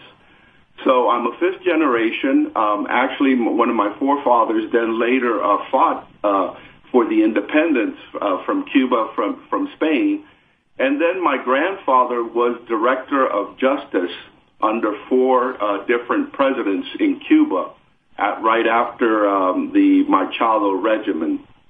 And he was one of the first Cuban presidents elected democratically. So my grandfather's influence in Cuba was that he was director of justice. And one of the things that when the first Cuban president, Machado, was elected president, for the first term, it was democratically elected. And Cuba was really starting to boom economically. The infrastructure of Cuba really started to grow. The problem arose in the 1930s when then Congress decided to eliminate the free elections and leave this president, and now he became a dictator. So I just wanted to give you a little bit of background. My grandfather was very involved at that time with the Ambassador Wells, and also letters with President Roosevelt on the problems that were occurring in Cuba. So you can see that, I have a long line of history of Cuba involvement, and my forefathers were like you could say they were part of the building of Cuba back then. It's very fascinating. Let's stop it there for just 1 second, because I'd like to get a little bit of the background of your wife, Lily Escacena.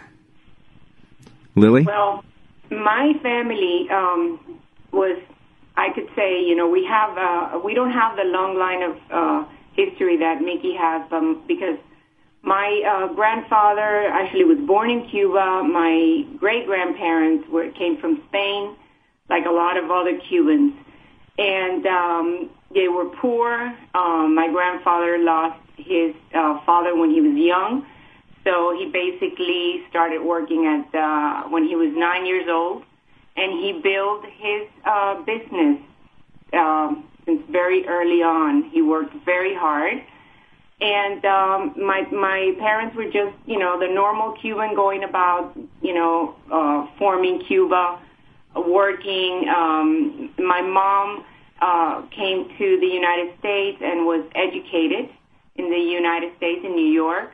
So she was very culturally open and very, she understood basically the basic principles of what a true government and so all that has been instilled in us. We left very early in the 1960s. My mom, as I said, she was very concerned with what was happening in Cuba, and my dad knew that Fidel was not bringing anything positive in terms of change.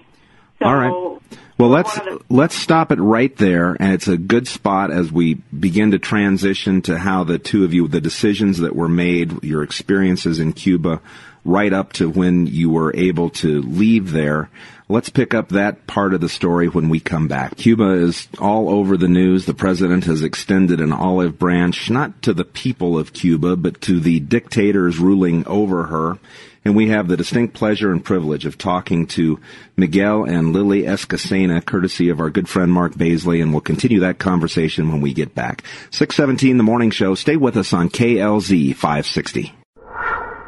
So grateful to have you with us on the KLZ Morning Show. I'm Randy Corporon. It's Wake Up right here on KLZ 560, 621. And Mark Baisley was gracious enough to bring us together this morning with our guests, Mickey and Lily Escacena, Cuban exiles who now live in South Florida.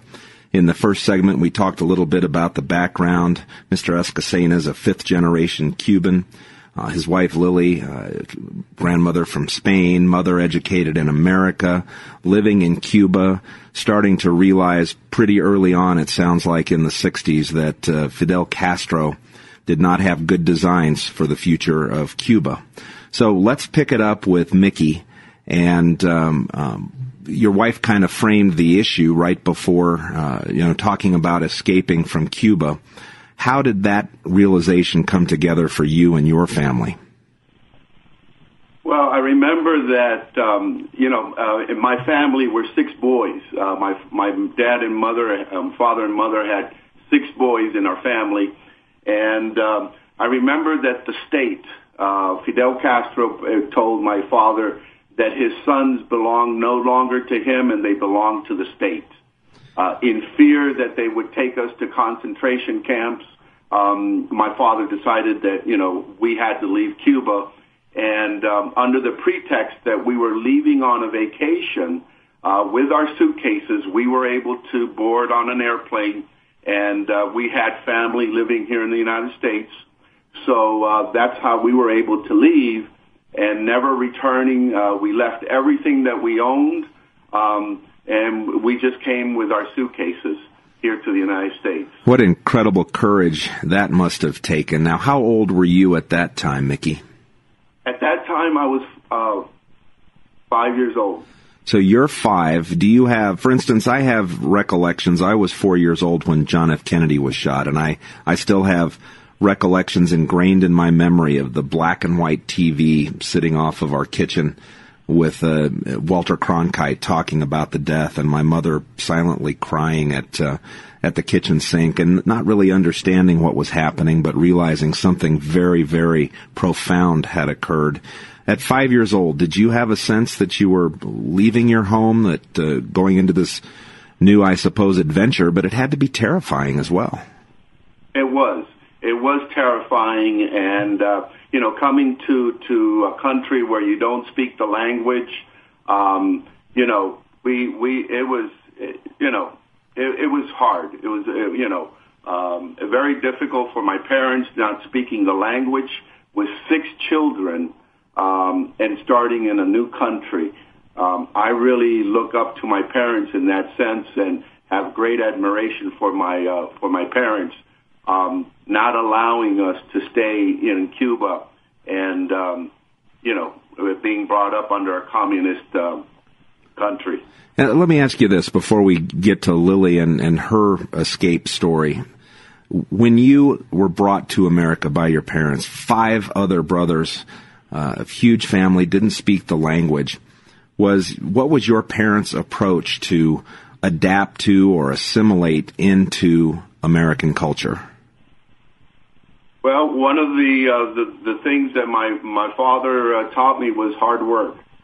That all he had was his name, his integrity, and hard work. What about language? Were you required, for instance, to begin speaking English and trying to learn that language as quickly as you could? How does that work? Because now, of course, we have schools that have to teach in multiple languages, and the results of the outcomes for students like that have been hampered for the native students as well as the immigrant students. What was the approach of a man like your father's, who had the courage to actually uproot himself and his family to come to America at a time when all of these safety blankets weren't necessarily in place? Well, that's one of the things that we try to explain to the people. I mean, when we came here, we had very little help, and we had to assimilate and adapt and learn the language. You have a lot of people now coming from Cuba that don't even speak English, but have no interest in learning or speaking English. They want to remain in their own little world, and so. It was very difficult for us at the time, and people don't understand the sacrifices that we had to make, whereas now the people that come over kind of have demands on that, they're entitled to all these privileges and so forth. From your perspective, and then we'll get to Lily and her story of escape from Cuba, have the changes been a positive? Has been making it easier for people to come in and not try and adapt to an American culture? This balkanization that I see from these different cultures trying to simply hang on to what they have rather than assimilate, not give up, not be ashamed of or walk away from, continue to celebrate their heritages, but no longer trying to assimilate into America. In the Cuban community where you're involved, net positive, net loss? I would think a little bit of a net loss, because now it's becoming more of an economic issue.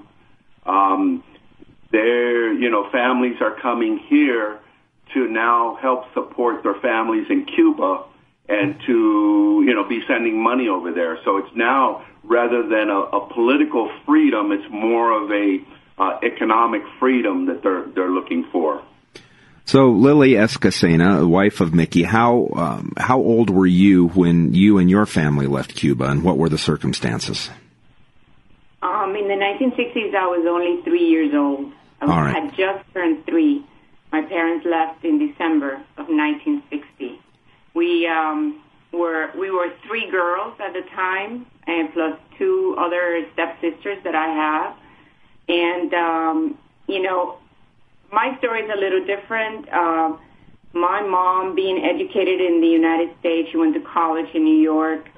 She obviously had a broader vision. And at the time, it was pretty chaotic in Cuba. there was a lot of feelings that were going on between Fidel, talking about change and, breaking from the old dictatorship of Batista. There was a lot of fear, and I think what drove my parents, basically, especially my mom, because my mom, I want to say, took really the lead in leaving Cuba because she was very fearful of our lives as girls, and obviously for her family. She felt that she couldn't trust anybody. We had people working in the house, and she couldn't say anything. So I'm very, very proud of the way she carried herself and diligently worked with the American Embassy at the time to get us tourist visa. I remember in the 1960s, people were just, you could leave Cuba with a tourist visa. It wasn't closed by Fidel yet. So basically, we followed pretty much what Mickey's family did. My mom got a tourist visa, and we just, based with the bare essentials, we left Cuba. Now, my dad, thinking that it was impossible for something like that to happen in Cuba, 90 miles away, and with all the influence and the U.S. presence in Cuba, that really couldn't happen. That people were divided. Let's put it that way. People were divided. People were some happy that there was change, and people were concerned. And my parents were on the concerned side. So my dad, decided to stay. But like many Cubans, my dad's business was one of the first businesses that was expropriated by the government, and my dad feared for his life because he had a dynamite manufacturing company. So you can imagine that's one of the first things they're going to take over. So the militia came into the company, and my dad was alerted, and this is the story that I know, of course, by my parents, and my dad left directly to the American Embassy and took a flight here to Miami. Well, one thing that I get from just listening to this part of your story is both of you have such deep love and appreciation for your heritages. I could hear the loving way that you described your backgrounds, and of course the courage of your parents to make these incredible moves, leaving and packing up with suitcases, 3 girls in one family, 6 boys in the other. And so I'm assuming, and we'll pick this up on the other side of the break, but I'm assuming that love of culture and that love of country has caused you to be very aware of and really tuned in to what's been happening in Cuba. So is it safe to say that you have been aware of the changes in Cuba and the government there over these many decades now, and that you have some pretty strong and well-founded views on what's happening with President Obama trying to supposedly normalize relationships with the Castro brothers? Absolutely. Okay. Absolutely. All right. So let's talk about that then when we come back. It's already 6:32. Talk radio. No man, it's master. The clock rules. And we'll continue our conversation with Miguel and Lily Escacena. We've got another caller on the line with an important story to share as well. And Mark Baisley is with us on the KLZ Morning Show. Stay with us. We will get these very important perspectives from people whose love of Cuba and their history and their tradition is clear in their conversations about it. And my sense from the little bit of conversation I had with Mark Baisley is that they think that what Barack Obama is doing is a very, very bad idea. So stay with us on KLZ 560. I'm Randy Corporon. It's good to have you along. We had scheduled at 6:30 one of my many friends from Leadership Program of the Rockies, Anders Igmarsson. We were going to talk about how to police your Congress critter, and he has graciously agreed to move to Monday so that we can continue our conversation with Miguel and Lily Escacena. And we'll also be joined by Steve Dace on Monday, so lots of reasons to be listening to the morning show every single day. At 7 o'clock, constitutional super scholar Professor Thomas Kranawitter is back on the show, and 7:30, Jordan Sekulow, the executive director from the American Center for Law and Justice, co-author of the new book, The Rise of ISIS. So, man, oh man, just a bang-up show today. But right now, an important conversation that we're having with actual Cuban exiles, people who've been living in southern Florida. They met our good friend Mark Baisley in high school, when Mark was in high school in Puerto Rico. And Mark, before I go back to your high school friends, you know their history better than anybody. Is there anything else that we should hear from these folks before we talk about what's happening now?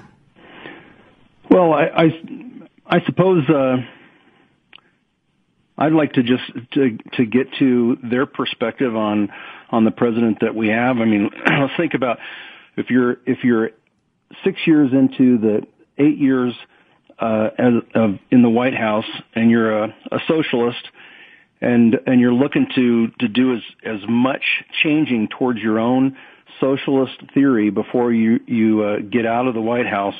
What might you think to do? And I imagine that he has a whole lot more surprises up his sleeve over the next 20 months or so. This one's a big deal. If he thinks, well, where's the one communist regime that he can relate to on some level that's within our continent, or I'm sorry, within our hemisphere? And I know, let's make things a little bit easier for them than previous presidents have. It just amazes me. Anyway, I know from talking with Mickey and Lily and others that this has another facet to it, another dimension to it beyond just normalization with our good friends who are the Cuban people there. And when we spoke on the phone, Mickey and Lily and I yesterday, then it was, for me, very eye-opening, their perspective on what it would really mean, not just to the Cuban folk, who are some phenomenal culture, phenomenal people, but what does this do to strengthen the Castro brothers in their position? And that's my fear. Well, so many people don't realize that the Frank that Barack Obama refers to in his own memoirs is Frank Marshall Davis, a communist who was watched carefully by the FBI, would have been arrested had we gone to war while he was living there in Hawaii. They just don't understand these connections. So there is certainly a broader picture going on here. Ada Diaz is called in as well, and I think this is another friend of yours, Mark, with a very important story to share. So let's get her on real quick, and then we'll go to the perspectives of Ada and your guests and friends, Mickey and Lila Escacena. So Ada, welcome to the morning show. Well, thank you, Randy. It's a little early, but I'm here. Wake up with Randy Corporon. That's the name of the game. Exactly. I'm drinking some Cuban coffee right now. That'll wake you up. Yeah. And we got Zach Juice on this end, so we're rocking and rolling. So time is always short on talk radio, but you've got an important piece to add as well, so let's hear it. Yeah, well, let me just say, I came to the United States like Mickey and Lily. I was an exile. I was a refugee, but it was a different story. I came through Operation Peter Pan, where the Cuban the parents, like Miguel and Lily were saying, were desperate to get their kids out, and our parents were desperate. My father was in prison for a while for something I had said in school, and wow. We were being snitched by all of the neighbors were surveilling us. They were stopping us. It was you have to almost feel the oppression. I mean, you couldn't walk outside of the house. My father took us out of school. That was illegal. They changed everything in school. They were teaching, communist ideals, socialist ideals, and revolutionary things. So just to set the stage on how desperate our parents were to get us out, they heard about this program through the Catholic Church called the Pedro Pan program, that Fidel had a lot of pressure from the Pope, even, if you can believe that, a different Pope, to allow some of the kids to get out. Well, parents were giving just children away and putting them on a plane to the United States in the care of the Catholic Church. I was almost 12. I went through, the revolution. I went through the Bay of Pigs invasion. As a matter of fact, I don't want to go too much into it, but our house was bombed during the Bay of Pigs invasion because we were near the nearest airport. So it was very scary. We had to hide under mattresses. We were getting bombed everywhere. Parents just have to understand, the fear that they had to put us alone on a plane, not knowing if they were ever going to see us again, and entrusting us to people they didn't know because we didn't have any family in the United States.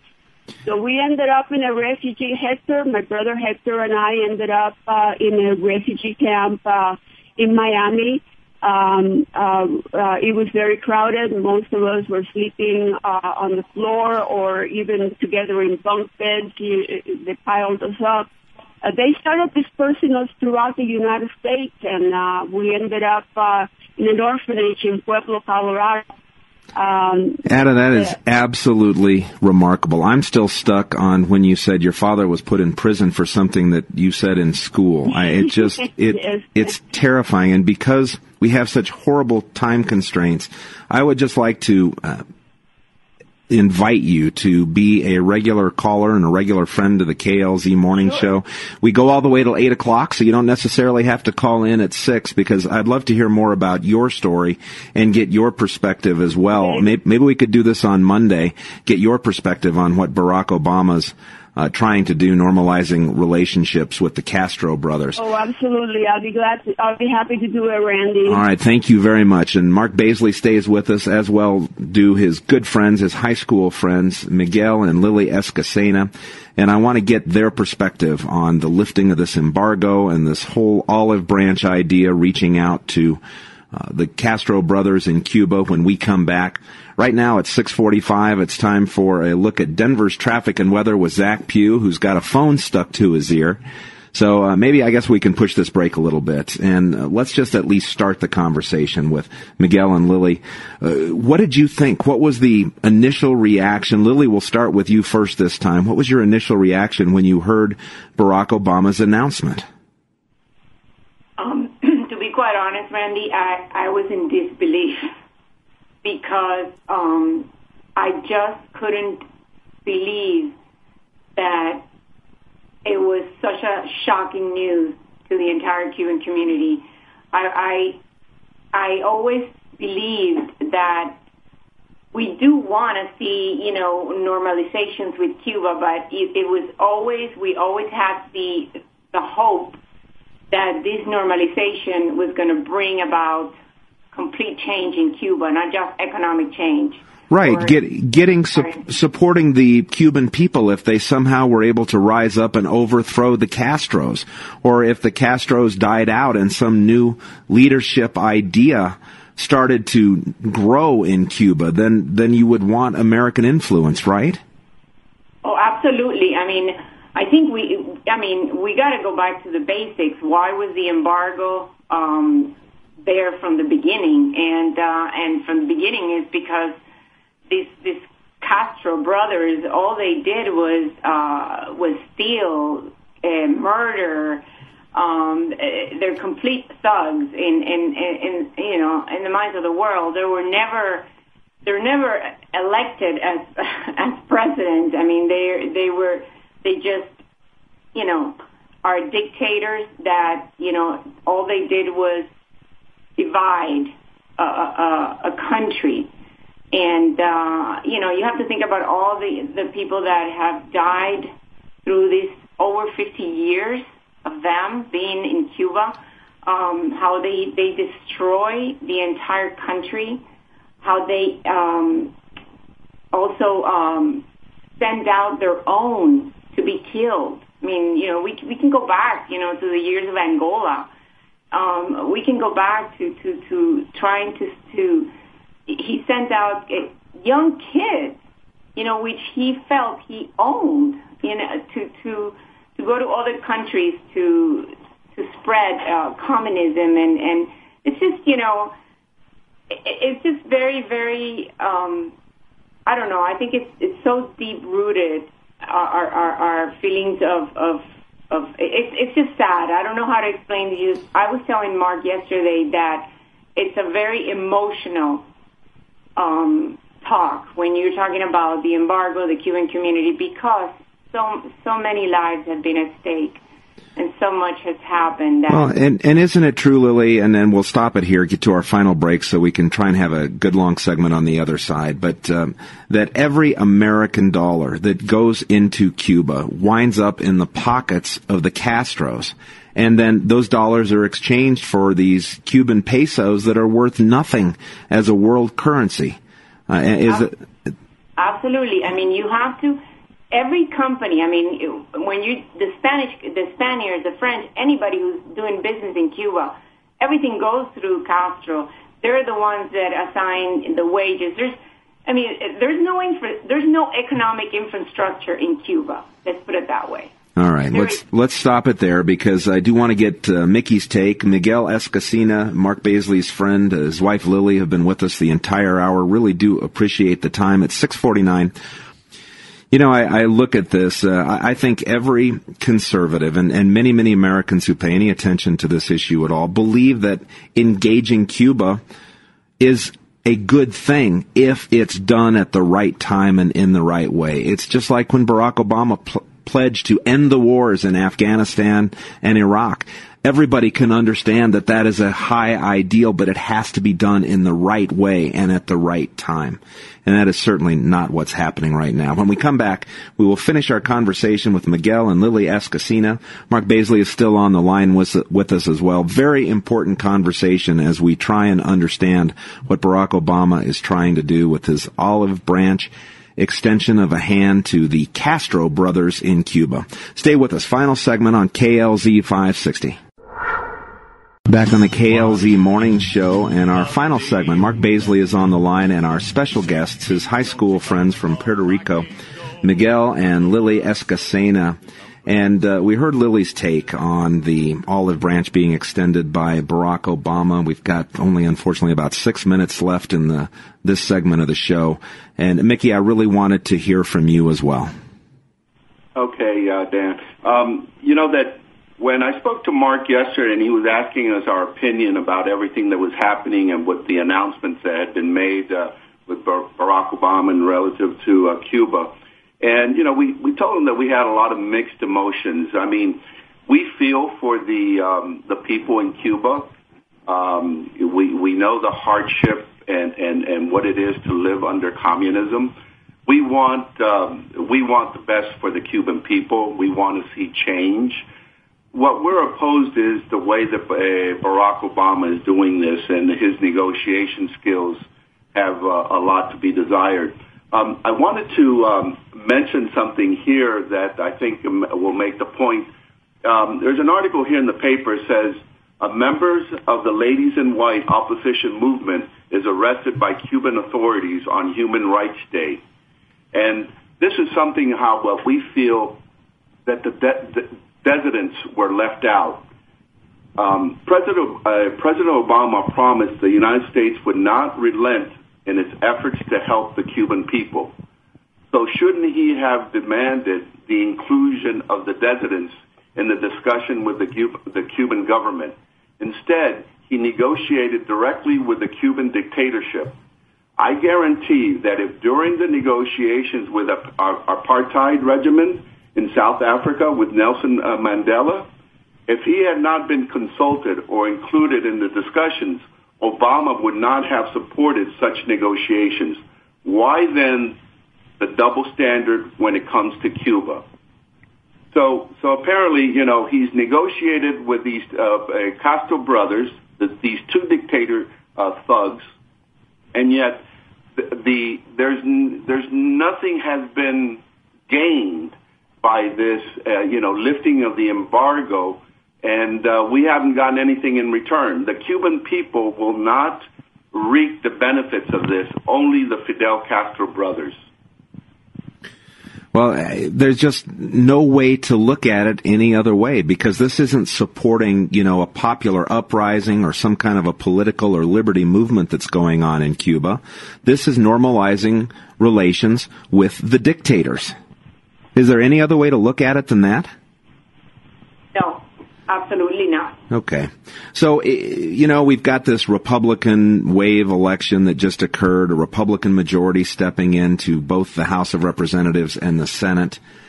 Miguel and Lily Escacena, Cuban nationals who escaped at a very young age, met our good friend Mark Baisley in Puerto Rico at high school there.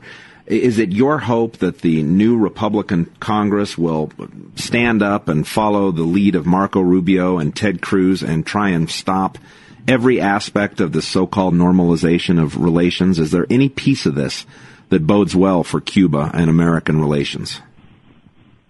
This is very bittersweet, Randy, because, like Mickey said, we do want to see the Cuban people have a chance to get out of the misery that they're in right now, and this is the platform for change, and change has to come from within the island.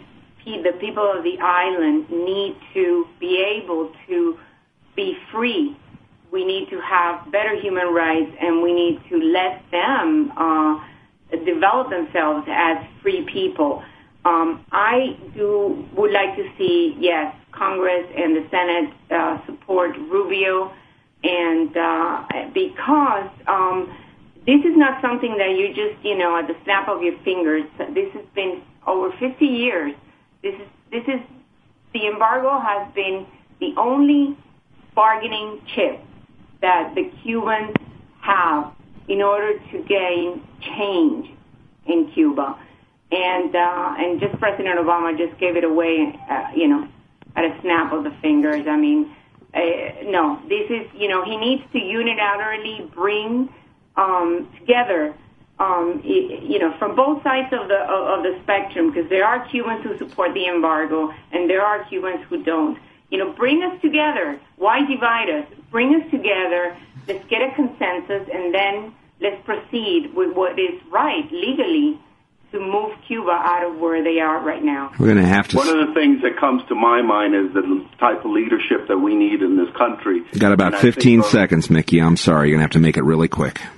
Well, I think of Ronald Reagan and what he did in bringing down the Eastern Wall. Right. That kind of leadership, which we certainly don't have with this president. Plus, his intentions are not good. This was not a move designed to improve the spread of freedom into Cuba. Miguel and Lily Escacena, I just really appreciate the generosity of your time this morning, and we're just sketching the surface of your story and your views on this. Mark Baisley, thanks very much for helping put this together. I really, really appreciate your time this morning. You've been listening to the podcast of Wake Up with Randy Corporon. You can access these podcasts anytime at soundcloud.com/Randy Corporon or at our Facebook page at facebook.com/WakeUpKLZ. Please show your support by giving us a like and a follow, and leave any comments and or feedback you may have. If you'd like to be a guest on our show, please send us your name, a short bio, and the best way we can get back to you. Thanks again for listening to the podcast of Wake Up with Randy Corporon.